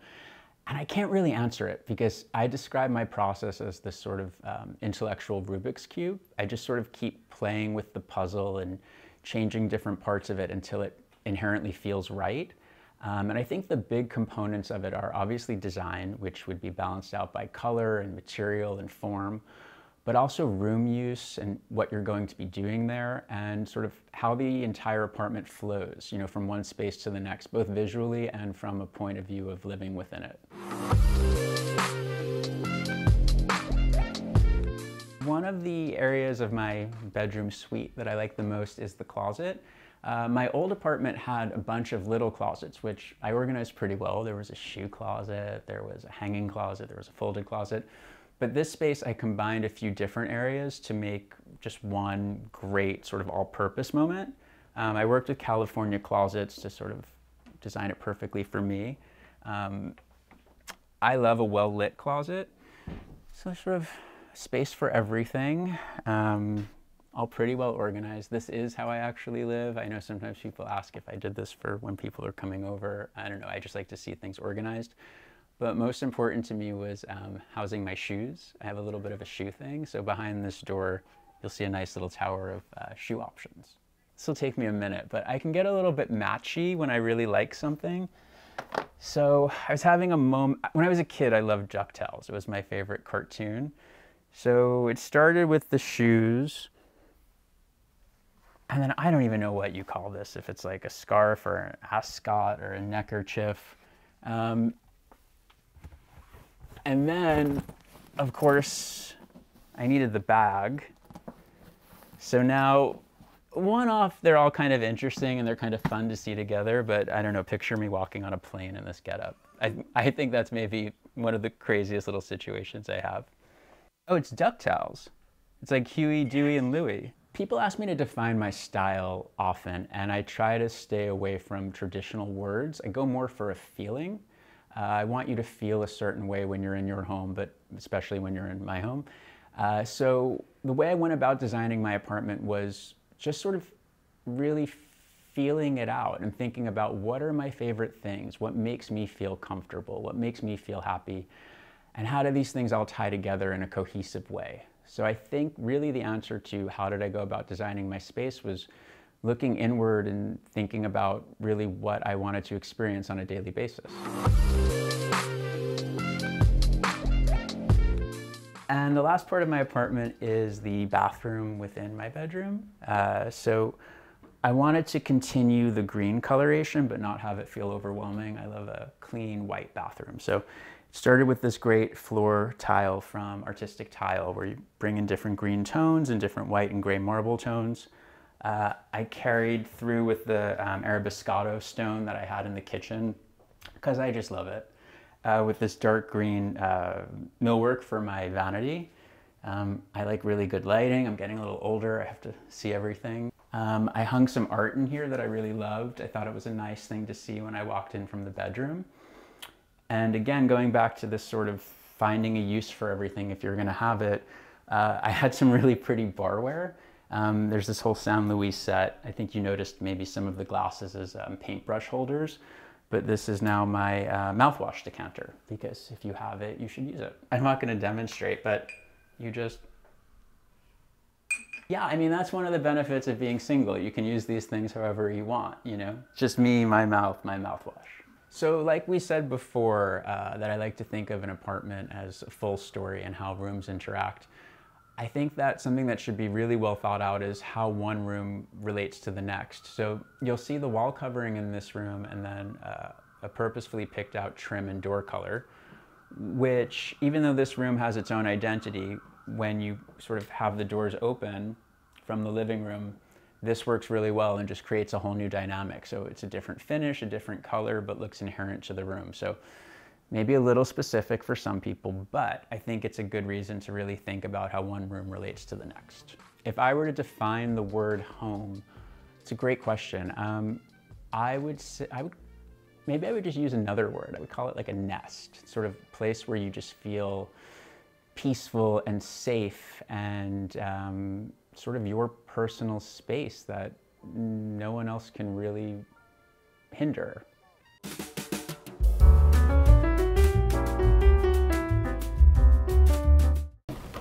Hi, Homeworthy. My name is Romley Newman, and welcome to my New York City apartment.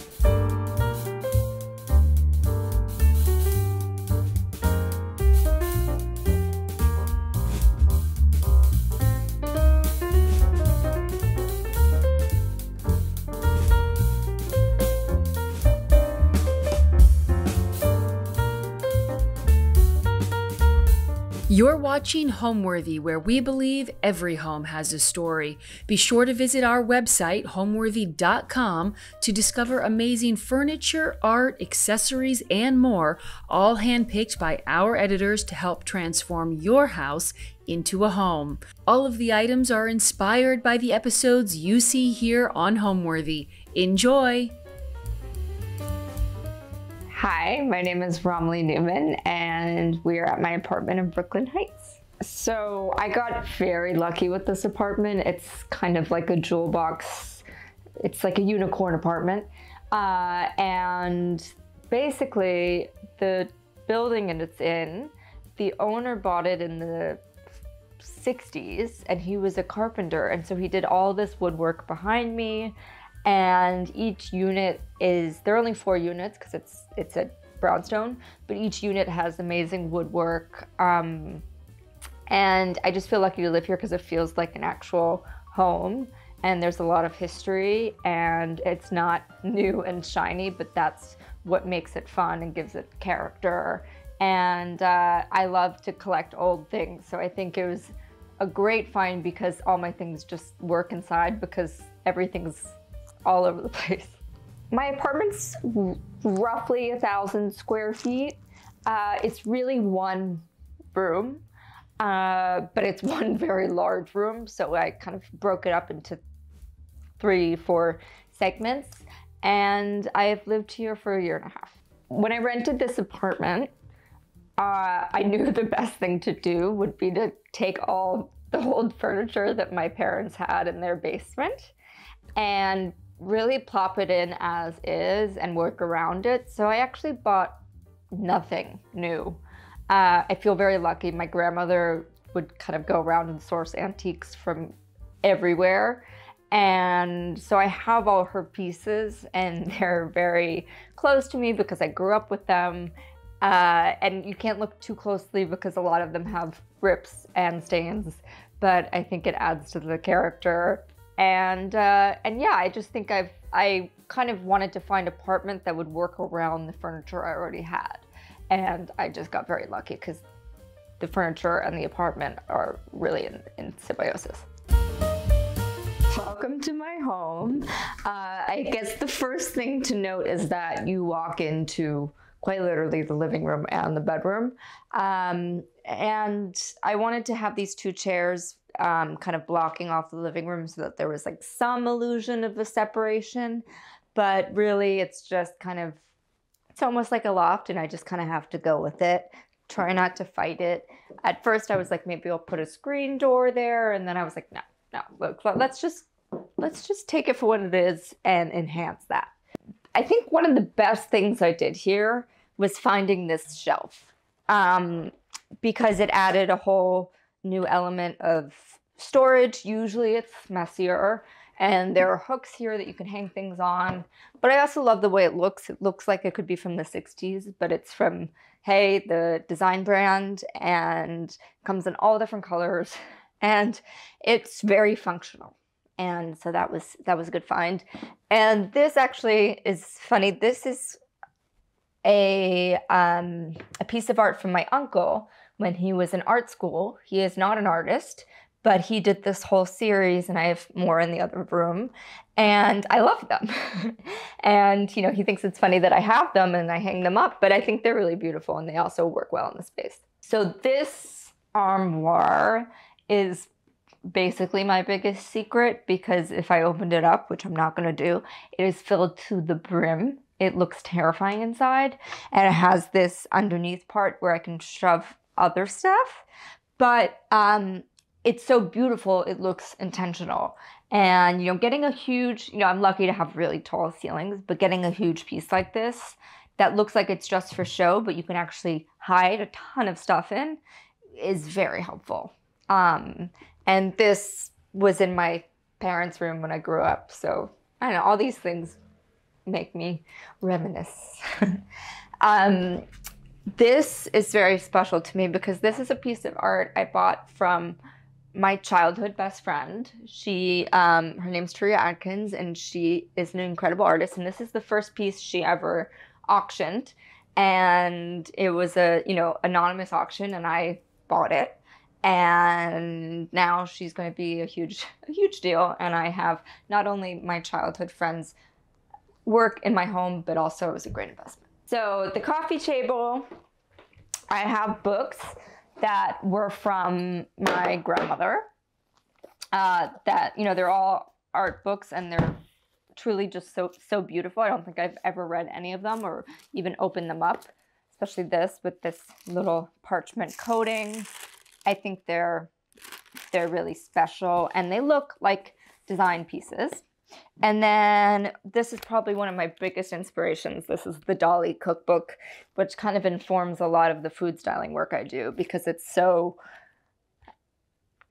orchestrated and messy at the same time, and just kind of, it's transportive. And I think with my food, I try to create environments and dishes that make people feel like they're in a different place.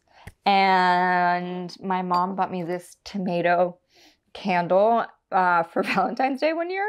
And I love it because, first of all, the vessel, once I burn down the candle, I can keep. But it actually smells delicious, and I was really hesitant at first, but I love it. This is the first thing I ever bought from Curio Shop. And it is a match striker with these lion's heads. And this is the piece that formed the friendship. And this is the piece that also started my addiction with buying items from her shop. And I love it so much. It's so little, but it makes such a big impact. And I always kind of put it in the most important place in my apartment to kind of show it off. And people talk about it. This bowl, I once was upstate with my family, and they were driving me insane. So I decided to take the car and just drive. And of course I ended up at an antique shop in Connecticut, and I found this bowl, and I fell in love with it. And it's my pistachio bowl. And actually currently it's broken, but I will figure out a way to fix it.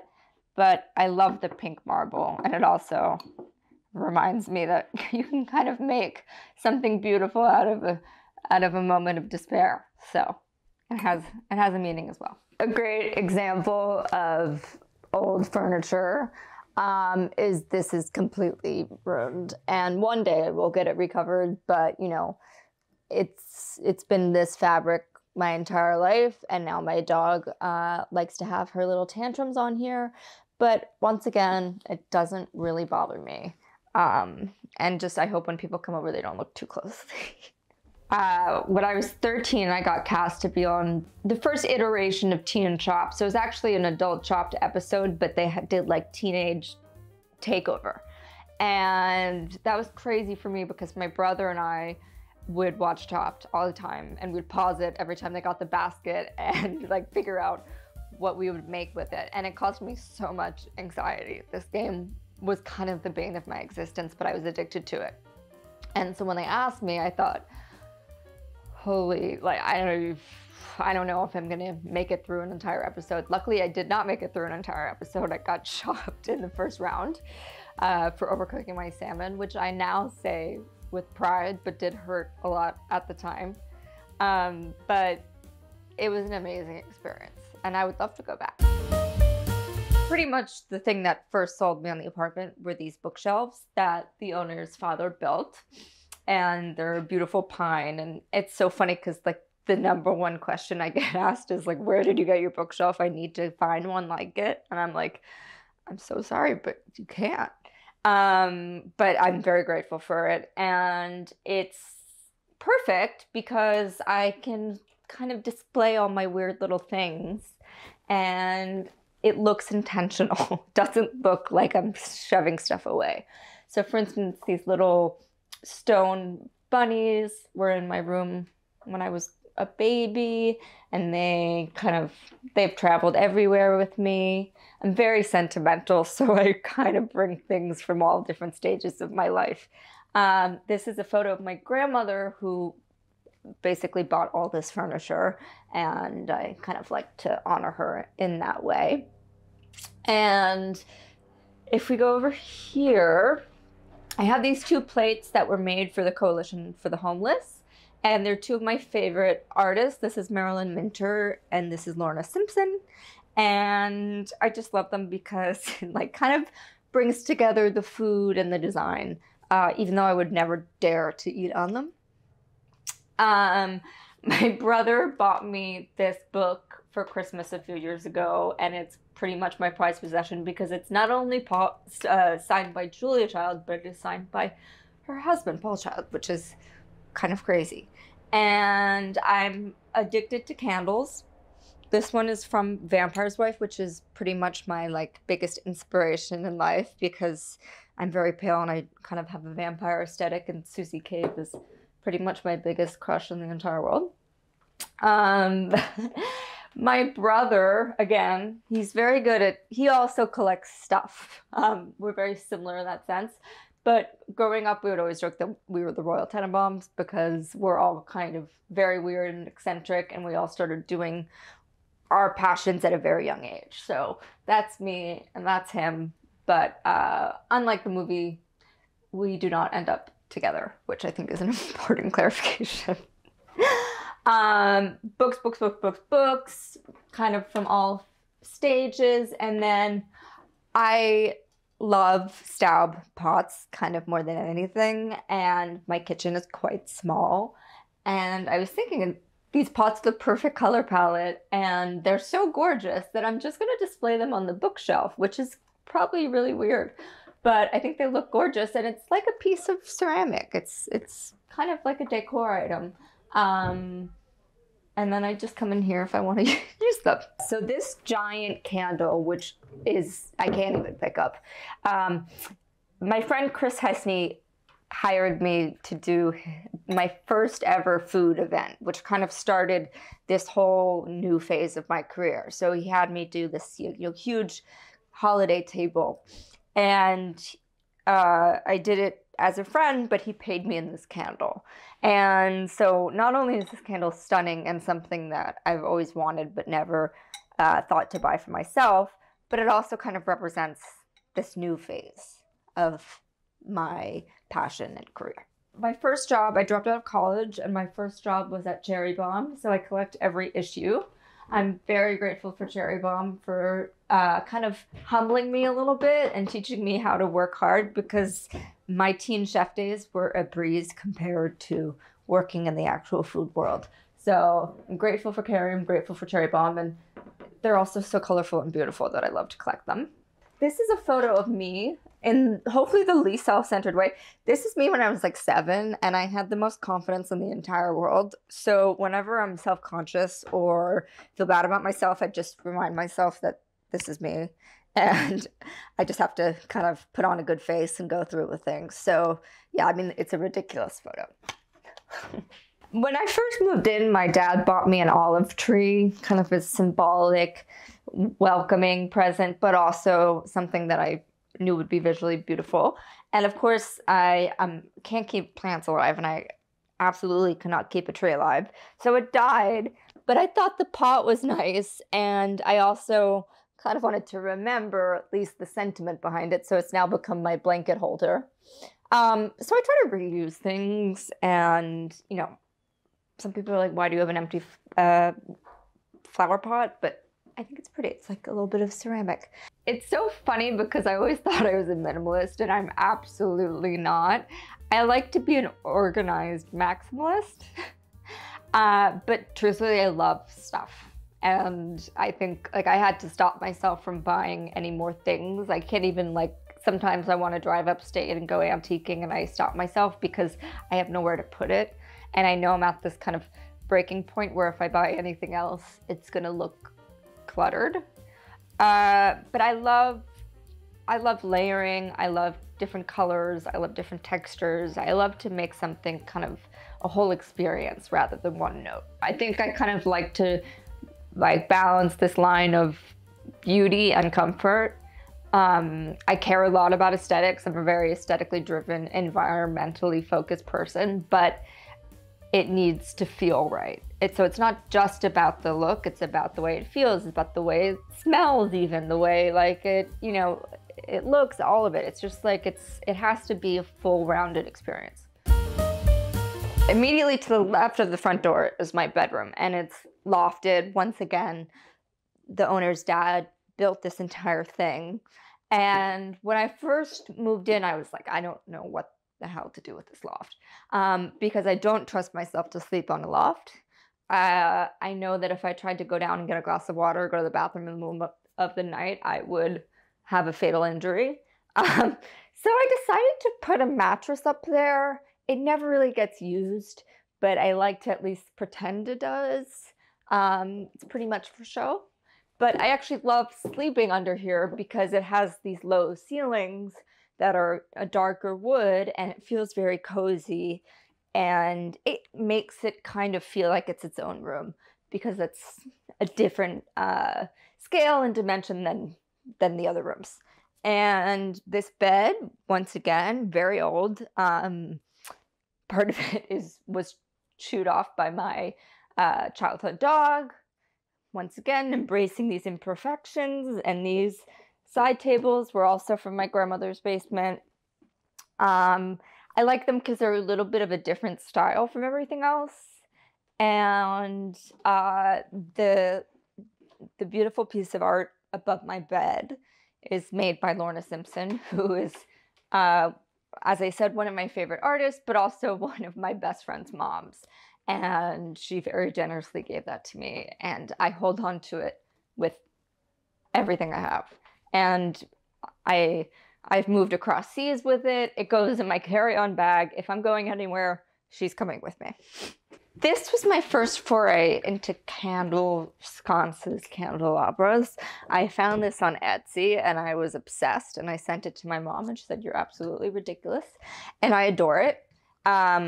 I knew I wasn't going to install actual bedside lamps, so this is my solution. But it's like a piece of jewelry. It just enhances the space. And I do have this great Herman Miller light that works perfectly. And I love how it contrasts the wood, but also it goes down and it goes up, and it's not obstructive at all, but it does add something. So when I was 11, I was a very, very precocious child. And I think everyone was a little worried about where I was going to end up because I just had so much personality and so many opinions for such a little body. And I think I always wanted to be forward presenting. I always wanted to tell people about things and, you know, make things for people and interact with people. And I'm very lucky because what felt like torture when I was young was actually kind of my saving grace, which was that my mom wouldn't let me watch the Disney Channel, and the Disney Channel and the Food Network were one channel away on Time Warner Cable. So I would watch the Food Network as a front, and then when she would leave the room, I'd switch back to the Disney Channel. But quickly, I became so obsessed with the Food Network that it took over my entire life. And I would start printing out recipes from my favorite chefs on the network and have my mom take me to the grocery store after school. And it was just kind of this thing where once I fell into it, it consumed my entire life in a very positive way. And I think it was also great because it gave me a creative outlet. I always felt very creative, but I wasn't good at art. I wasn't good at, you know, typical things. So it gave me a source to kind of express myself And also I'm super ADHD, I'm super all over the place. And when I get in the kitchen, I just have kind of hyper focus and I feel very at home and comfortable and at peace. And so once that all clicked, I was like, I'm gonna make a food blog, I'm gonna start making YouTube videos, and I just kind of went for it. And I feel lucky that I started when I did, because it was a rarity for kids to be cooking, and especially for kids to be posting about cooking. It wasn't cool. I remember lying to my friends about what TV shows I watched, because I was really embarrassed that I watched the Food Network, because I thought it was something that like moms and grandmothers did. I didn't think it was cool. But once I started to kind of create an actual brand for myself and turn it into a profession, I was like screaming from the rooftops that I was a chef. Okay, let me bring you to the dining room now, which is room number 2 of this apartment. Luckily, it has these doors, so if I have company over, I do like to close them so people don't look at my bed while they eat. I'm probably the only person who would have turned this into an actual formal dining room, because it would be pretty much not at the top of anyone else's list. But I knew I didn't want it to be a TV room, and it's quite grand, so it actually does work perfectly for dinner parties. I have this old table that really isn't functional at all. It's oval shaped, and it can really only fit 4 people, 5 at most. But I love it. And I kind of like the fact that there's this like little decorative table in the middle of the room that's not over the top. And I like to set it, I'm always ready for company. It's set currently with beautiful pieces that I've sourced from Curio Shop. These plates, we once did an amazing food styling shoot on. I love it because I have memories with these things as well. I love this because it's new. It's from Tiffany, and their new homeware line is great because it all looks old and it looks hand painted, and you would never know it's new, but it's good if you want kind of a feeling of the past. I always have flowers. I'm obsessed with flowers. It's flowers and candles. It's probably where all my money goes. But it transforms the space, and especially one like this, which is very much all the same color tone, has a very distinct palette. Flowers can kind of create an entirely different mood, and then, they only last a week or 2, and then you go in a different direction. So I like that. This is very special. This is an 1800s wedding box. It has the original key. It was likely made for a bride to kind of store her little garments and linens. And I just think it's so absurdly beautiful. And it needed its own moment. It has its little vignette, the candlesticks as well. For my 25th birthday, my mom bought me 25 boxes of Cire Trudon candles, which was the perfect gift, and it shows you how well she knows me. And also, dark green is my favorite color, but I have an unlimited supply of candles, which is very, very useful, and I'm actually getting through them pretty quickly. This rug is a Moroccan rug. It's made by Benny Rugs, but they produce all their rugs in Morocco, and I like it because it's a different style. It's a little funkier. It's not old, it's new, and it adds a little bit of color. Just a little bit. When I moved in, I got really, really excited because I found out this was a fireplace. And I was like, that's the coolest looking fireplace I've ever seen. And oh my God, I can have roaring fires while we eat, and I can cook over it. It does not work. But in New York City, you have to pretend. So I have this big basket of firewood. And I like to give the illusion that I have fires when no one's here. But I absolutely do not, and I would burn down the place if I did. Here are more of my uncle's pieces. I don't know, I feel like they look like they're made to be here. And again, I really love them. And this is another one of these hay shelves that I just adore. And here is a more modern candelabra, but still you know, in keeping with the whole candle lit feel.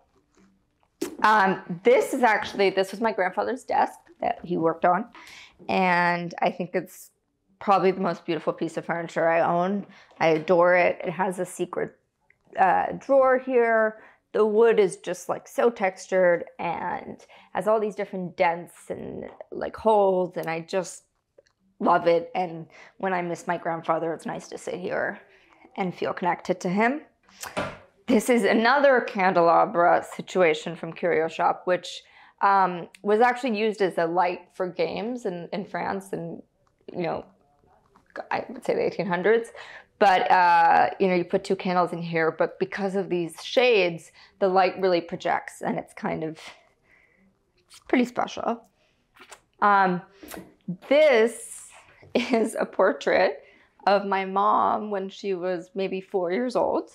And a lot of people come in here and tell me it's creepy and I should grow up and get rid of it, but I love it. My mom and I look very similar. We're best friends, and I just think it's really sweet, but I also think it's beautiful. So it kind of checks all the boxes for me. So I will not be taking it down, no matter what anyone tells me to do. And here I have my little makeshift bar. This makes it look like I drink a lot. I don't drink all of this all the time, but I love to kind of display the bottles. And this actually is a movie poster from one of the films my dad did that was designed by Andy Warhol, which is very cool. And I love the way it looks. And also I like that it's a little bit more modern and kind of contrasts everything else. I hate when you go to people's homes and there's no sign of personality. I like tons of books, and I like photos, and I like, you know, kind of half-used, half-burnt candles and things that make it feel like someone lived there. I don't think there's anything aspirational about going into a home that feels like it's a showroom. I would say I host less than I would like to, only because my kitchen is small and it actually is kind of logistically difficult to make a feast in there. So I have intimate dinner parties, or I'll have little kind of soirees with, you know, cheese and bread and wine. But moving forward, I do think eventually I will get a long table and just commit to the bit and have full-on extravagant dinner parties, because I feel like that's what I'm good for, and that's probably why my friends are friends with me, and I don't think I'm kind of tapping into that potential yet. And this is a really cool piece. I love it because it's kind of a very old school style vase, but it's actually made from wax, and it's made by Diptyque, which a lot of people don't realize actually makes beautiful homeware. But yeah, it's kind of a coated black wax, and it has a little, let's see, let me just hit my head with the flowers, always graceful, but it has this little like emblem here. I just think it's really special, and I've never seen anyone have it before. So I have this bar with spirits, and then I have this bar which has all the glassware, and it has jiggers and shakers and flasks and pitchers. It's really kind of stocked. The funny thing is I'm terrible at making cocktails, and everyone assumes I'm great, and I don't really have the heart to tell them I'm not. So I kind of like try to figure out ways around it, or I'll make like, I can make a margarita well. But people are expecting like rose petal infused gin with, you know, beautiful cordials and fizz, and it's not happening. But I do love barware, and I think all these glasses are really beautiful. And I'm assuming that this was intended to be another bookshelf, but the second I saw it, I was like, this is a glassware shrine. This is a citrus juicer that I found in the Paris flea market, and I love it because it's a piece of art, and it's funny because it's such a functional item, which honestly I never use because I find it so pretty. But I like it here because, you know, in my imaginary world, I'm making cocktails with all kinds of citrus.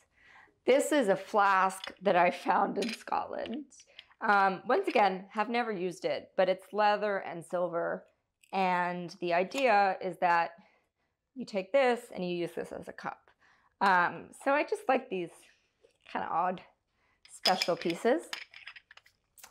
And these are more of the Tiffany painted glasses, which I truly think are just so beautiful.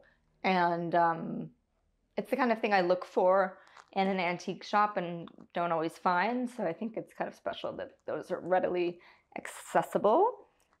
And these are two little, I suppose, gravy boats. They're very small, but they were from my mom's grandmother. And they're a little janky, but they are so special. And I never met her grandmother, but I have those pieces and it makes me feel connected to her.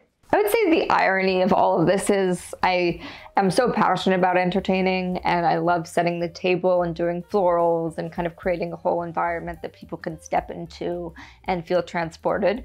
But I really, truly make the best food ever when I'm all alone and it's 9 p.m. and I just kind of like scrounge through the fridge and find a bunch of random ingredients.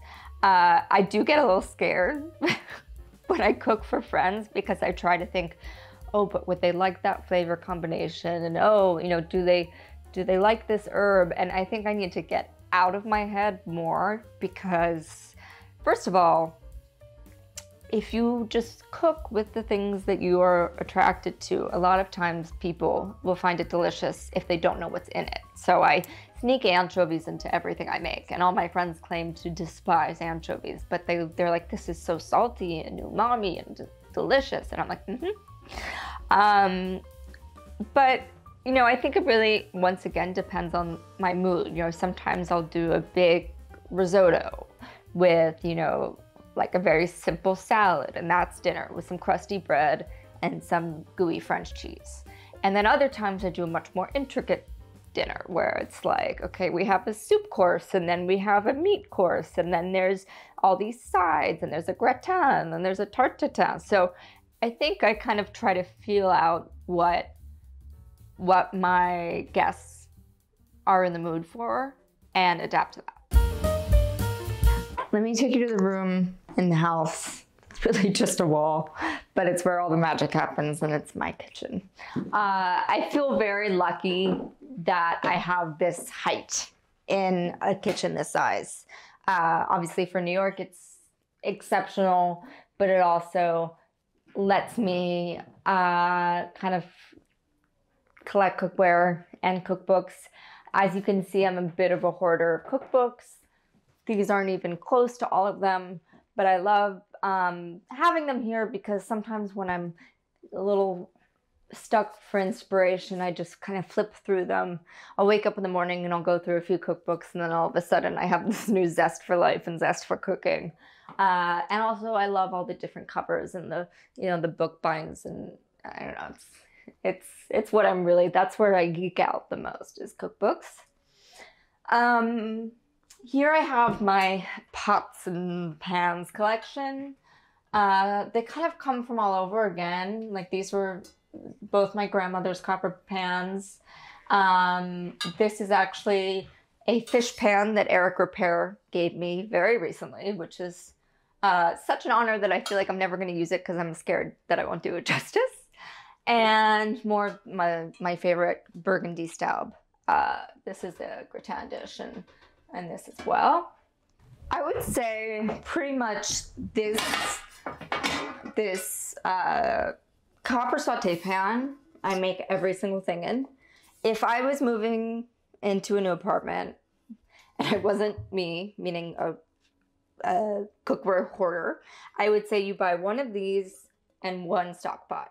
And that's all you need. And this pan, it's like one of those things where it has the biggest return on investment. This is so old and it's still in great condition. I love the patina. Some people are like, why don't you polish them? And I'm like, no, because this shows like a lot of good things were cooked in here. But the way it sears, the way food interacts with it, it just makes everything the best it can be. And it's really all you need. And it happens to be pretty to show off. So if you have a small kitchen like mine, you can leave it on the stove and it's a bragging part. I have kind of an old chopping block collection, which I also love because I use it for food styling. I actually serve things on there, and I think it's great. This is an old silver tray from a hotel in France that I picked up in Hudson, and I think it's like, if I really want to make a show-stopping presentation, I put something on there and it automatically looks very fancy and very, very, very indulgent. I always have a bowl of produce that I try my hardest to get through. And here it's a little more fall pumpkin vibes, but usually it's like asparagus and artichokes and persimmon. It's like, it's always overflowing. It doesn't always look as contained as this. This happens to be my favorite of my Staub pots. Obviously there's the rooster, which is amazing. But I like the green and I really like the oval. It's nice for braising. It's beautiful. The thing I love most about these pots is that you can serve them on the table. You don't need to transfer it to a dish. This is a statement piece itself. My janky oven is actually great. I love it. It's also great for recipe development because it's pretty accurate. It takes its time to heat up. It's, you know, it's old. And this is actually a little broiler drawer, which I think is like actually the biggest luxury I have, is this like separate broiler drawer. I put most everything in there at the end of cooking to give it that beautiful brown color and a little bit of char. I would say pretty much all of my inspiration comes from the past, whether it's my family or it's, you know, the wonders of the Victorian age or, you know, the French Renaissance. I think all of these different time periods really inspire how I move forward now. But I like to take these things and take, you know, these styles and these dishes and make them modern just by kind of toning them back and adding some freshness. I'll find a recipe for a roast and then I'm like, this needs acid, this needs herbs, this needs brightness. But I think, you know, there's so much beauty in the way that people used to do things because they cared so much. It wasn't about, you know, a 15-minute rice bowl. It was about really kind of devoting a whole day to making something very special. And I know that's maybe not the most practical thing, but to me, cooking food slowly and, you know, preparing your home over the course of a few days, that's the biggest luxury because that's what really makes people feel special. So here I have my servingware collection. Obviously, what you put your food on is almost as important as the food itself because, you know, from back when I first started food styling, I would kind of pour my heart and soul into a dish and then it would be kind of plated on like a oval, white, shiny plate and it looked bad no matter what. So I like to collect kind of different types of things. These plates are from a shop called LES Collection, and I adore the ruffle molding. And I actually love, I wouldn't think that I would love a black plate, but I love how it's just kind of intentionally messy. So I love these. And then I have the dinner plate version, which are just all white. I like things that are imperfect and that have character. These falconware enamel plates I think are so chic and they're so utilitarian. You can't break them. They can withstand all types of heat, but I think they actually look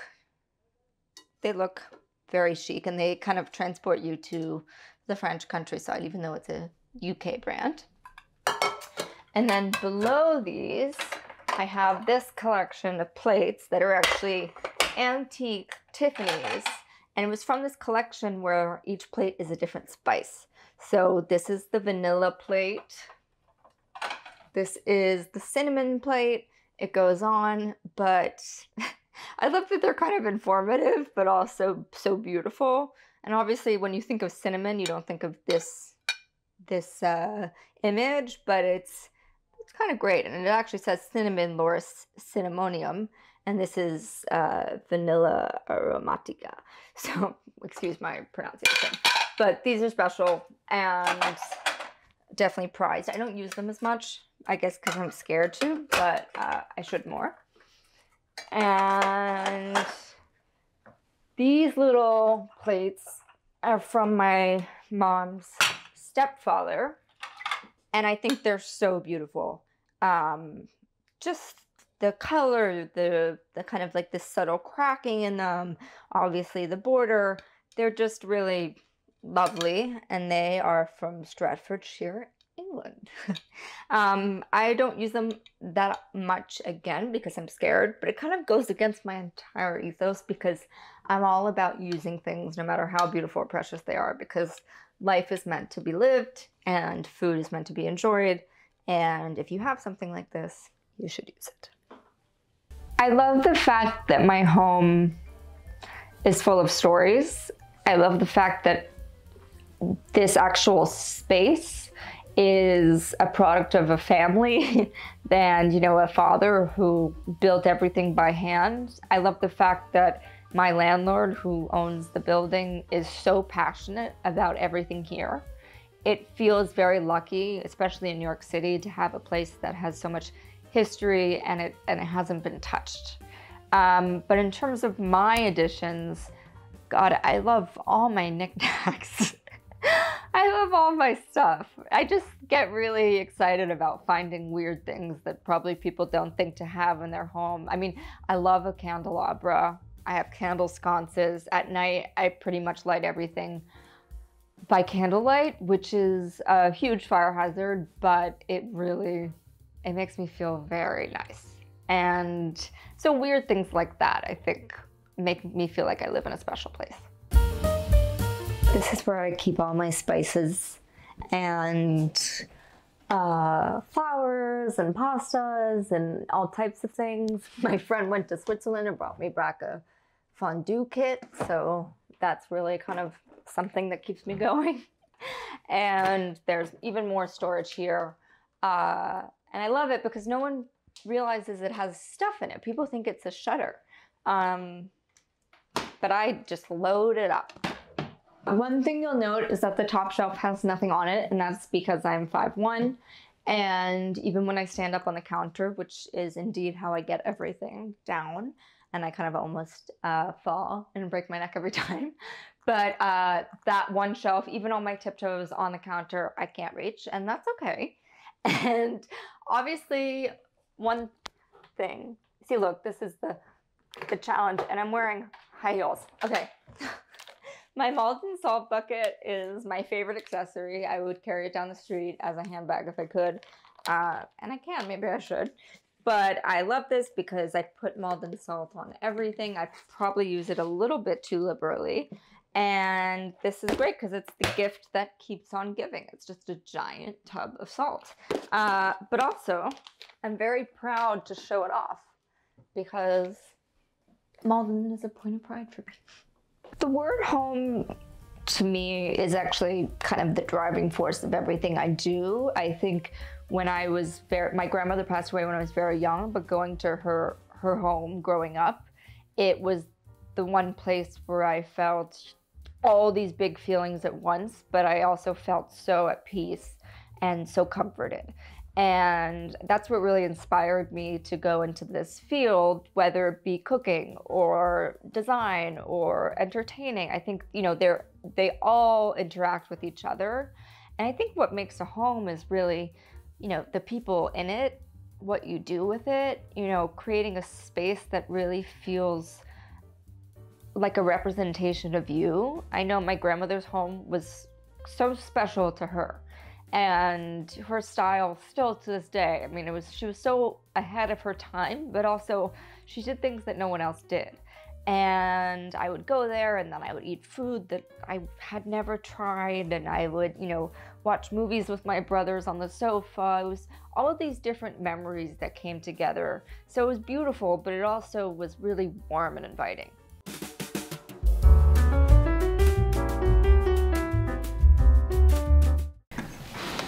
Hi, Homeworthy. I'm Michelle. Welcome to my New York City apartment.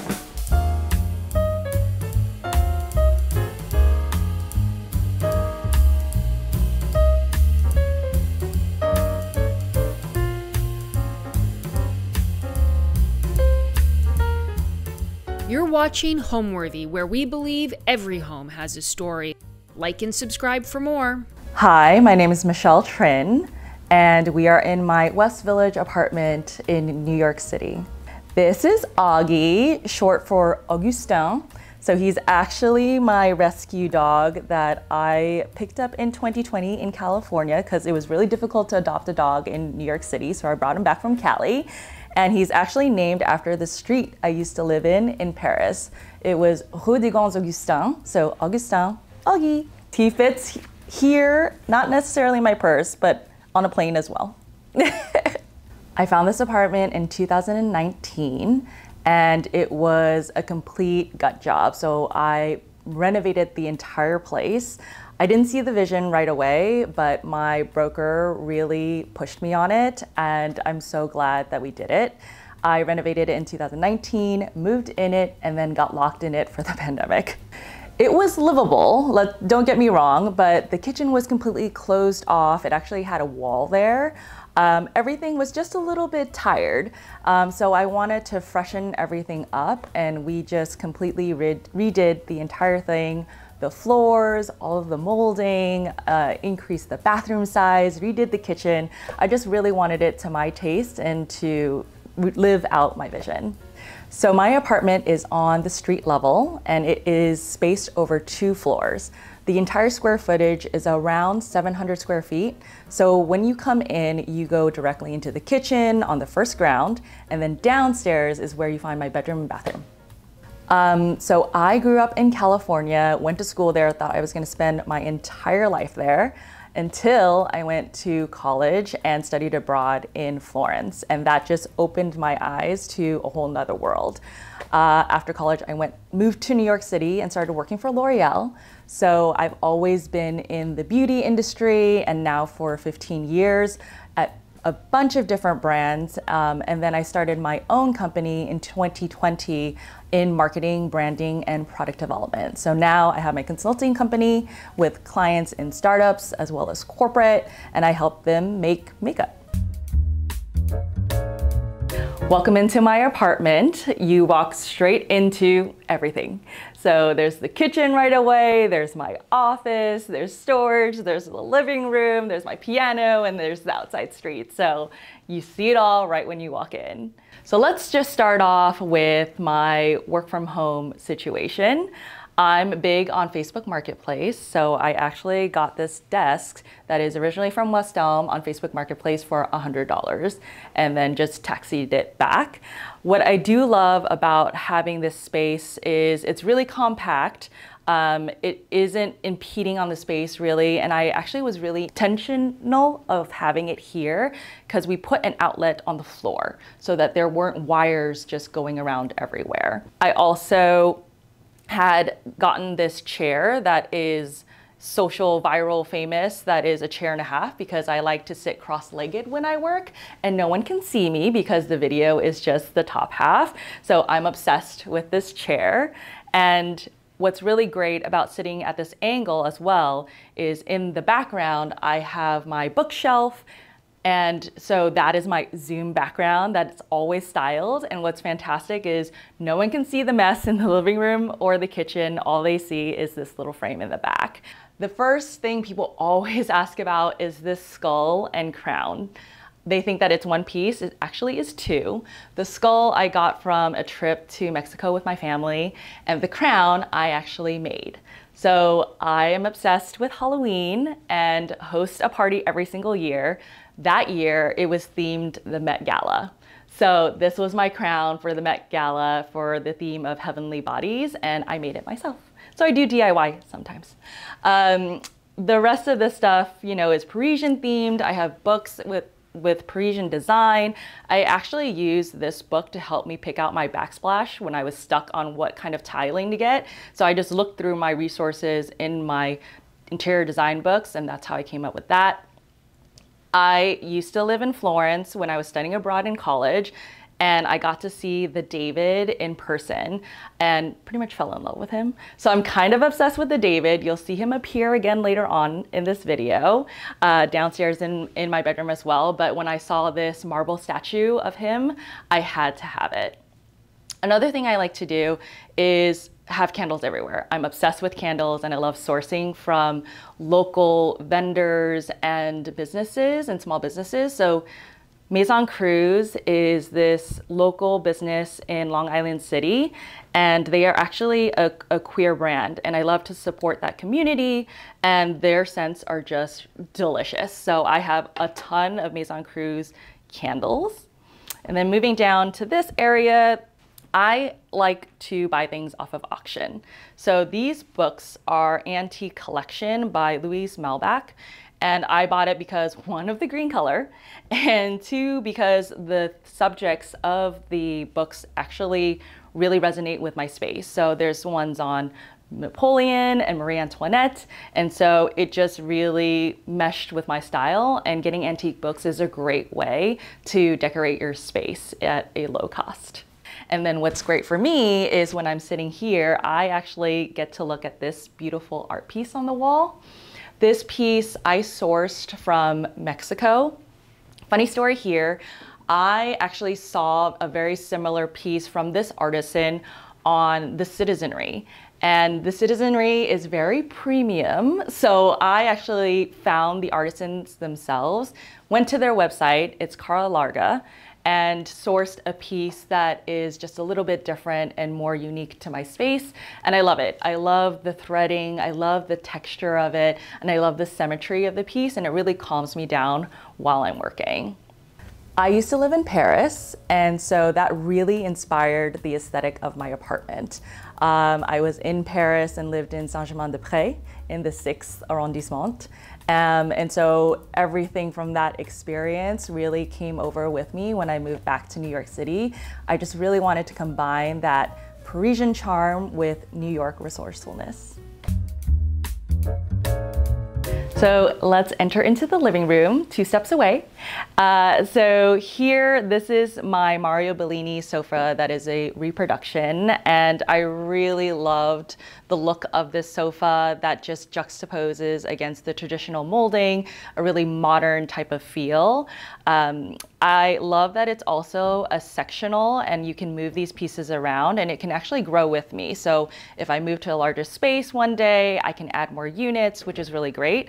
And even yesterday, when I put up this tapestry, we had to move the units around to frame the tapestry well. So the Mario Bellini sofa I'm obsessed with. Yes, it is comfortable, and it's fantastic to even nap on, short ones though. So these pillows are actually from the House of Hackney, and they were 1 pillow altogether. So you'll actually see that the pattern is supposed to match up, but I split it into 2 because I needed 2 lumbar pillows that were smaller to fit in this space, and I actually pulled tassels from another pillow to put them together. So you'll see one is actually black and one is teal, but whatever, it makes it a little funky. It's a lot of fun, and I just love that it truly fits into my space now because I split it into 2. So then, flanking this whole area and the star of this side is my tapestry. And I found this tapestry on First Dibs. I really wanted something that was long in length. Because my sofa is so low to the ground, it seems a little awkward to have something just up on top. And so I wanted something to hang actually past the chair rail molding and tuck behind the sofa. It makes it feel really intentional and really covers this vertical space really well.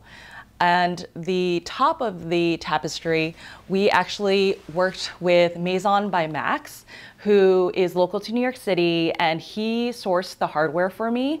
And the ends of it really remind me of the fleur de lis, which is obviously very French. So both of my shelves in my living room were also sourced from Facebook Marketplace. I was carrying this actually from across the street. I looked pretty silly probably, but you know, you gotta do what you gotta do. So on this side, I have a couple of plants because this is where the light comes in. I also have this miniature painting from Peyton Cramp, and I actually have a larger one downstairs, but it's kind of nice to just have a little piece of art on the wall behind your shelves to add that height.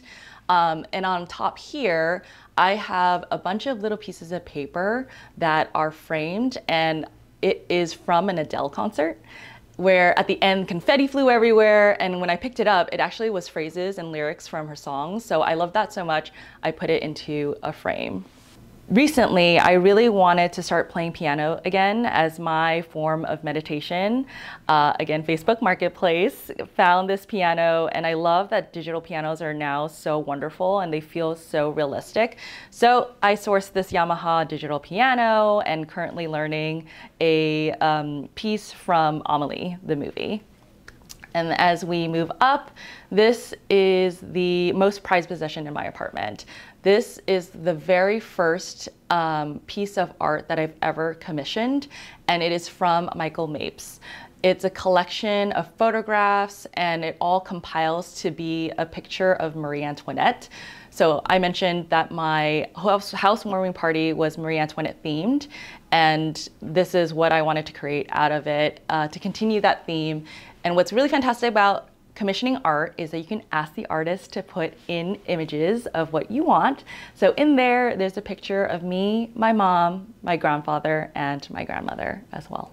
And then all the way at the top here, I sourced this federal mirror that is convex from upstate in Hudson. And you know, I love to go thrifting, and this was something I always wanted to get for my apartment. Found it in a nifty little thrift store and got it for like 35 bucks. So on my coffee table, what I really love about this is that there is a little pocket for my records, because I have a record player and I could put my records in here. Showcasing right now, we have Tupac to represent my West Coast background. But always have a candle lit. And what's really fantastic about these flowers, they're actually from ethereal blooms in the UK. They're preserved. These have been alive or look like this for 6 months. And this is my floral hack, is to get preserved arrangements that look like an arrangement. And people always ask me like, how long have you had this? Or do you keep on refreshing your flowers? They're actually preserved and they'll last for a year. I also am obsessed with rechargeable lights. I hate cords, and so getting rechargeable lights like this that can just sit on top of my coffee table and any place that I want to put it is really fantastic. So on this side, I have this print from Minted that was gifted to me by my friend for my housewarming. It's a photograph of Parisian apartments, and she and I used to live in Paris at the same time as expats for L'Oreal. So this was a great reminder of that time, as well as my dear friend who gifted it to me. And then over here, we have a custom fabricated marble side table. I actually went to a remnant yard and fabricated 2 pieces, my kitchen tabletop as well as this side table, just to have things fit into my space and size it exactly at the height and size that I needed for underneath this area. So this is not a working fireplace. It actually was marketed to be on the listing, but when we found out at the end of the day, it wasn't. My architect, J7 Designs, actually came up with a really great solution.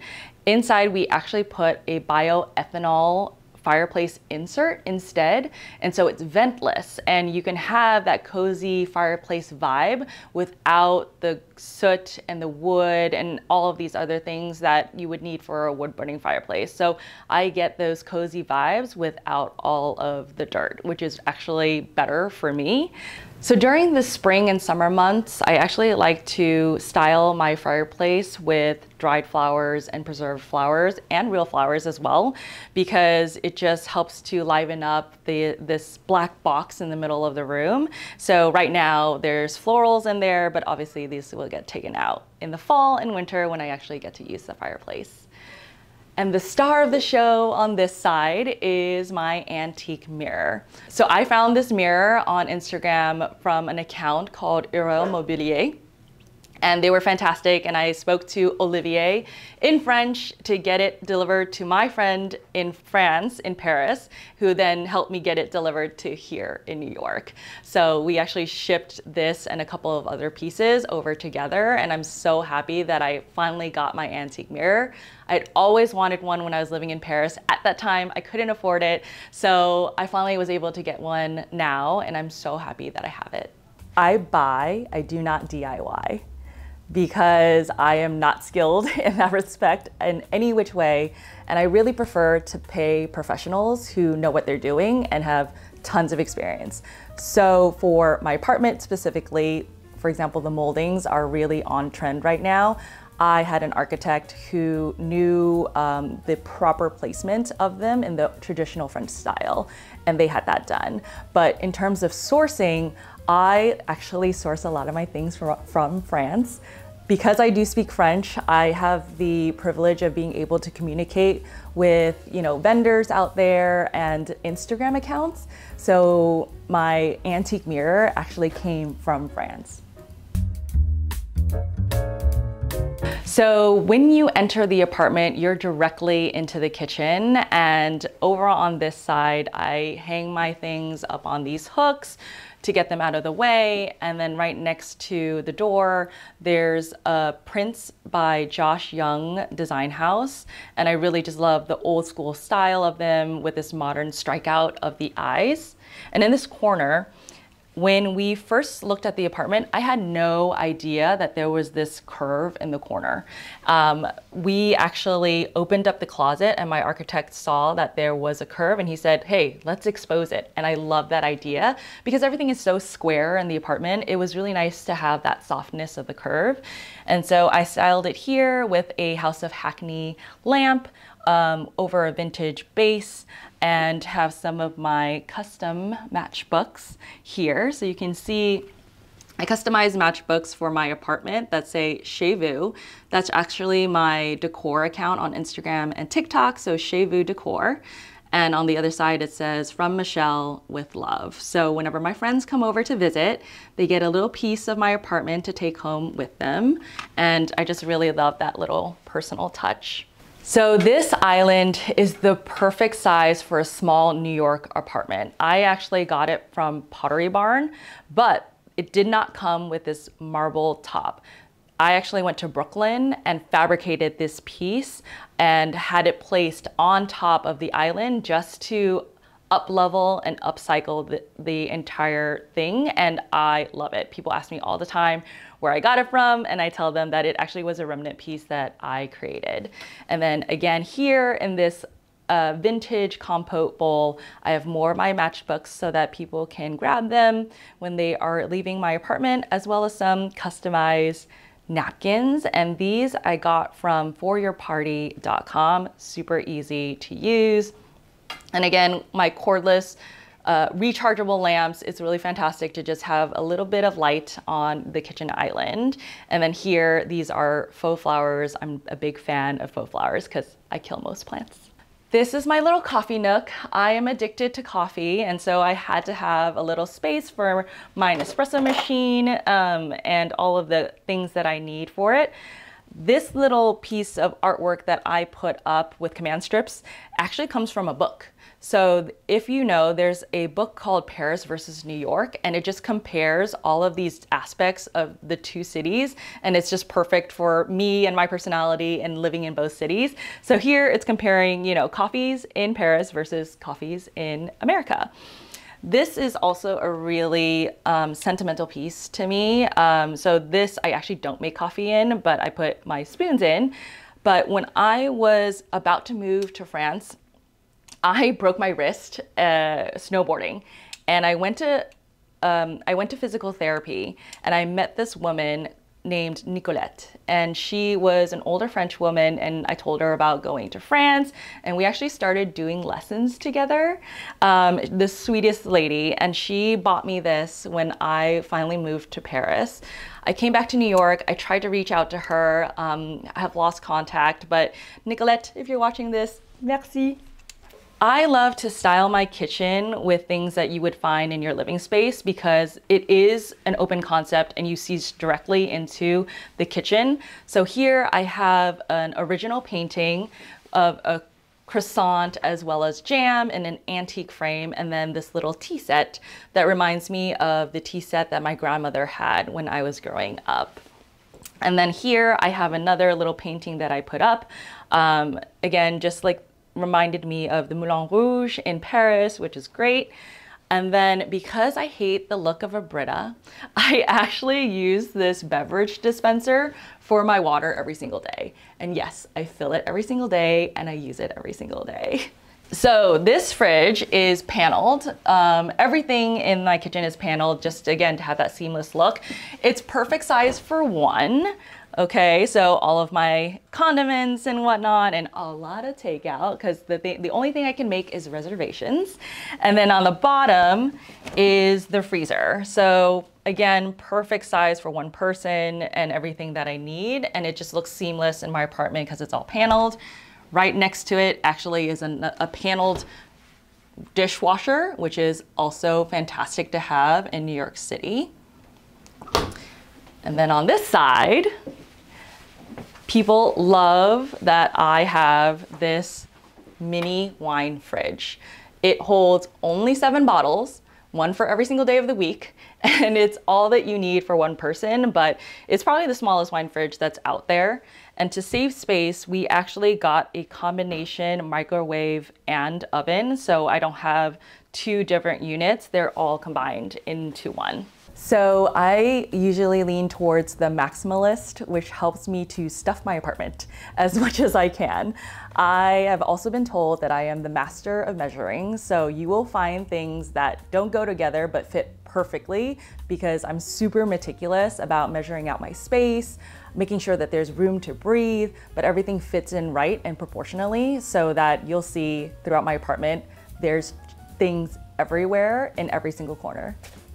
I absolutely have to curate my space, and there is not exactly a 1 in, 1 out. I would say 2 in, 1 out, and the other probably goes to storage. So I do have a storage unit as well, which helps me to keep what I need out here and then switch, say, my clothes seasonally.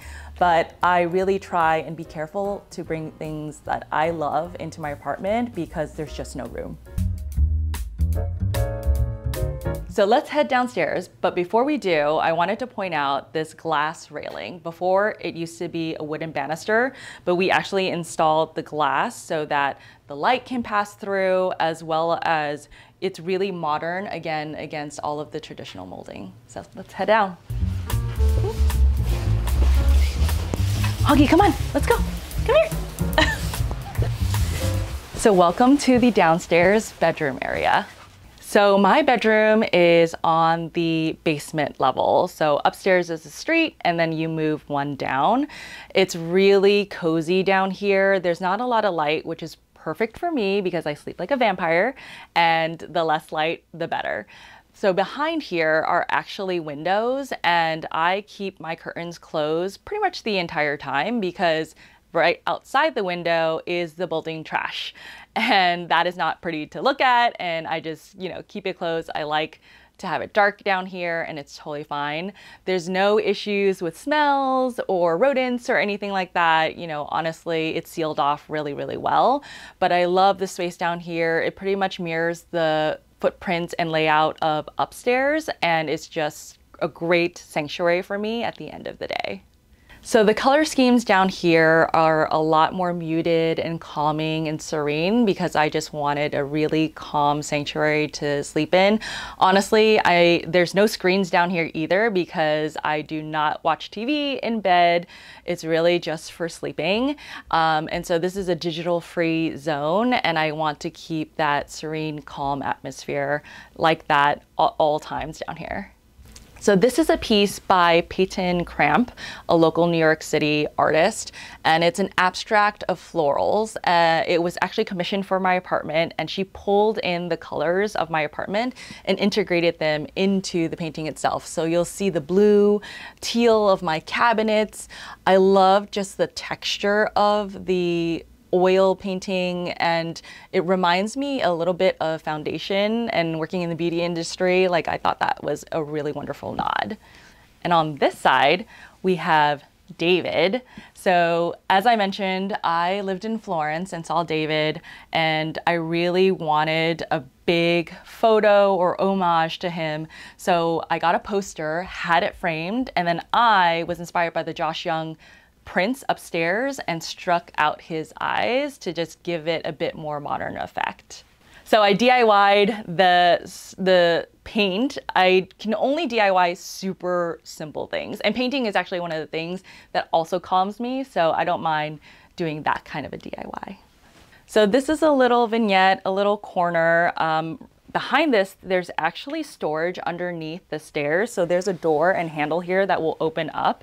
And we integrated that, me and my architect with a contractor, built this out because in New York City, you can never have enough storage. There's actually 4 suitcases underneath there, which is really fantastic for additional storage.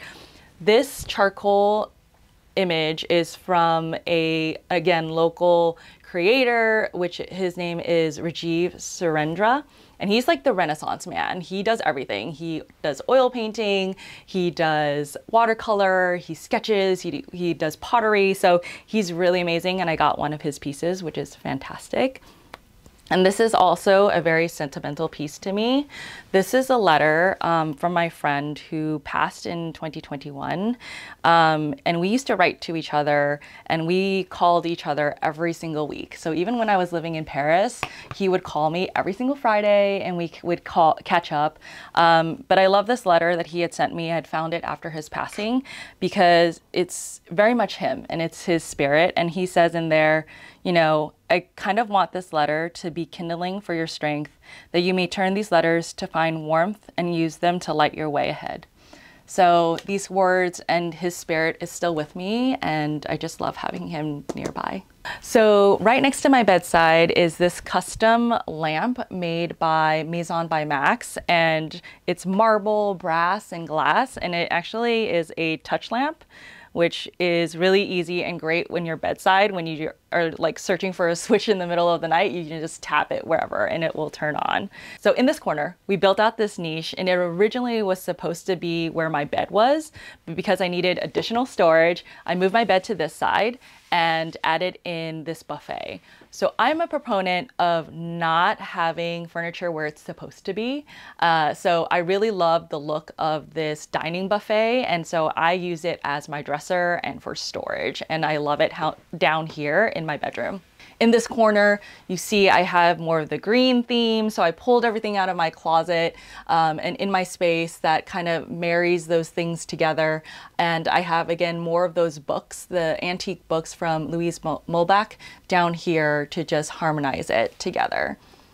In this little corner, there is actually a fashion sketch of me. I am dear friends with the former design director of Marchesa, and I wore this dress for a holiday party, and he sketched me in it, which is really, really cool. I am obsessed with lipstick and everything beauty. So this print is actually from Ada, and I got it in London at the Nellie Duff Gallery.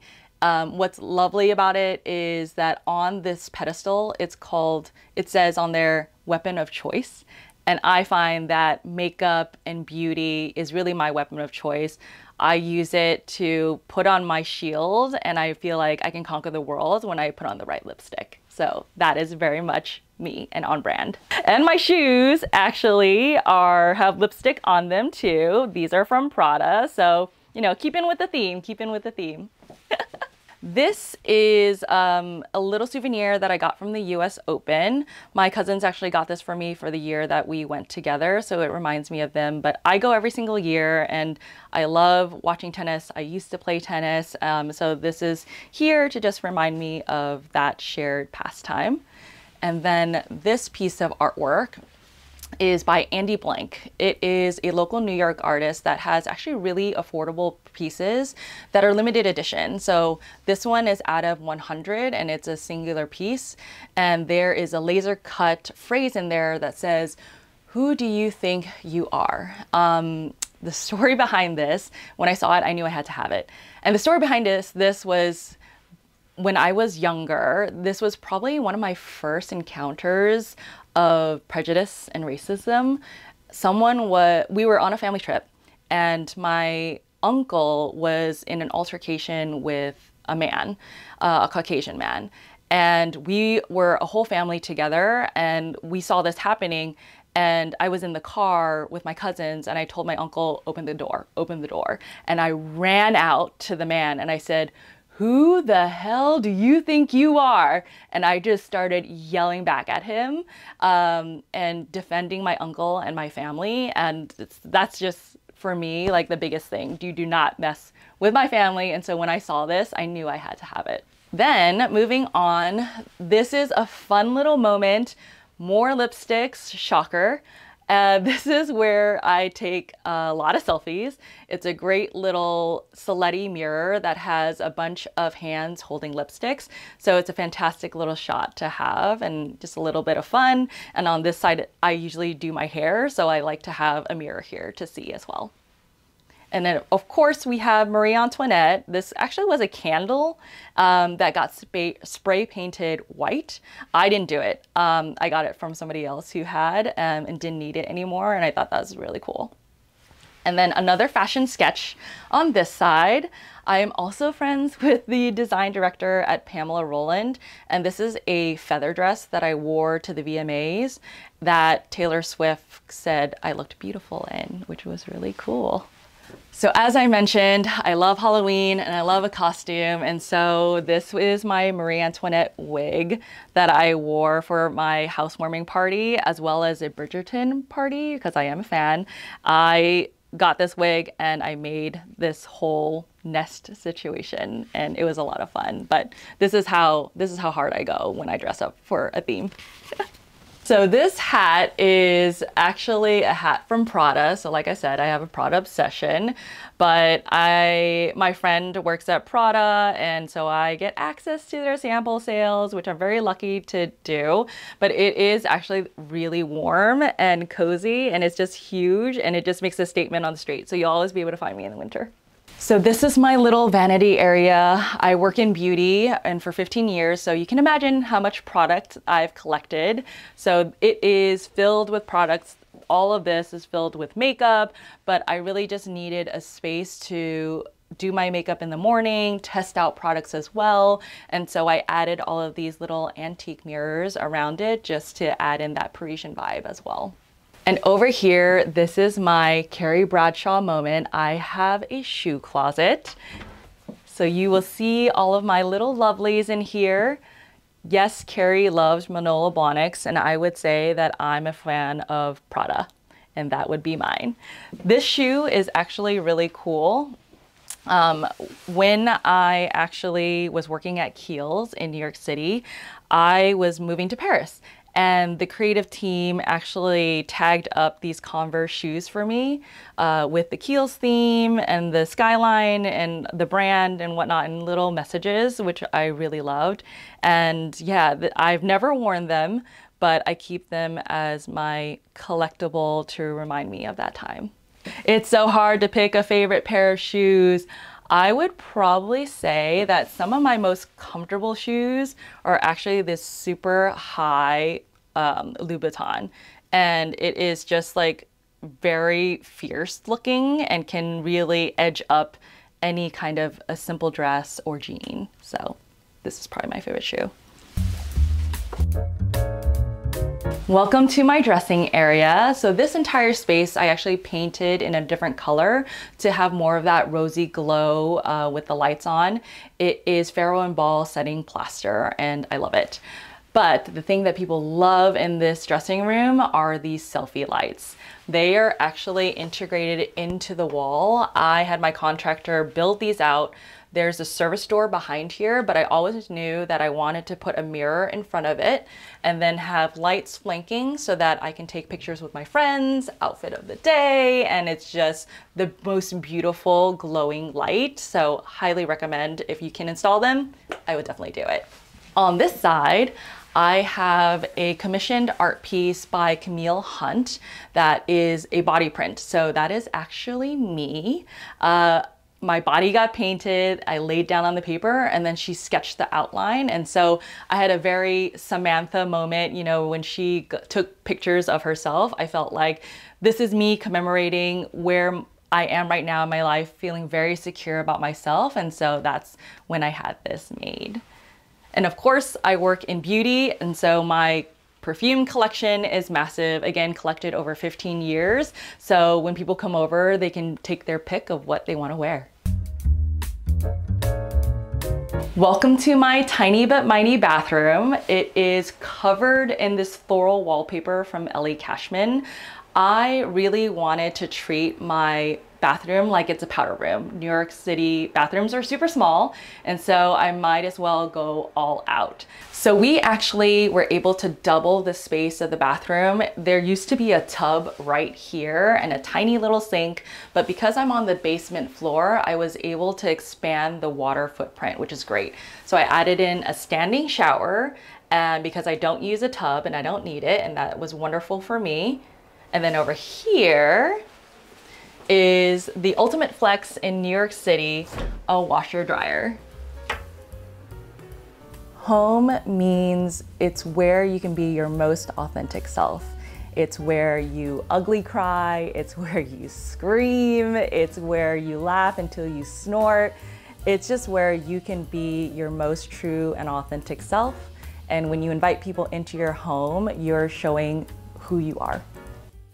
Thanks for watching. Go to homeworthy.com for exclusive content and shopping guides.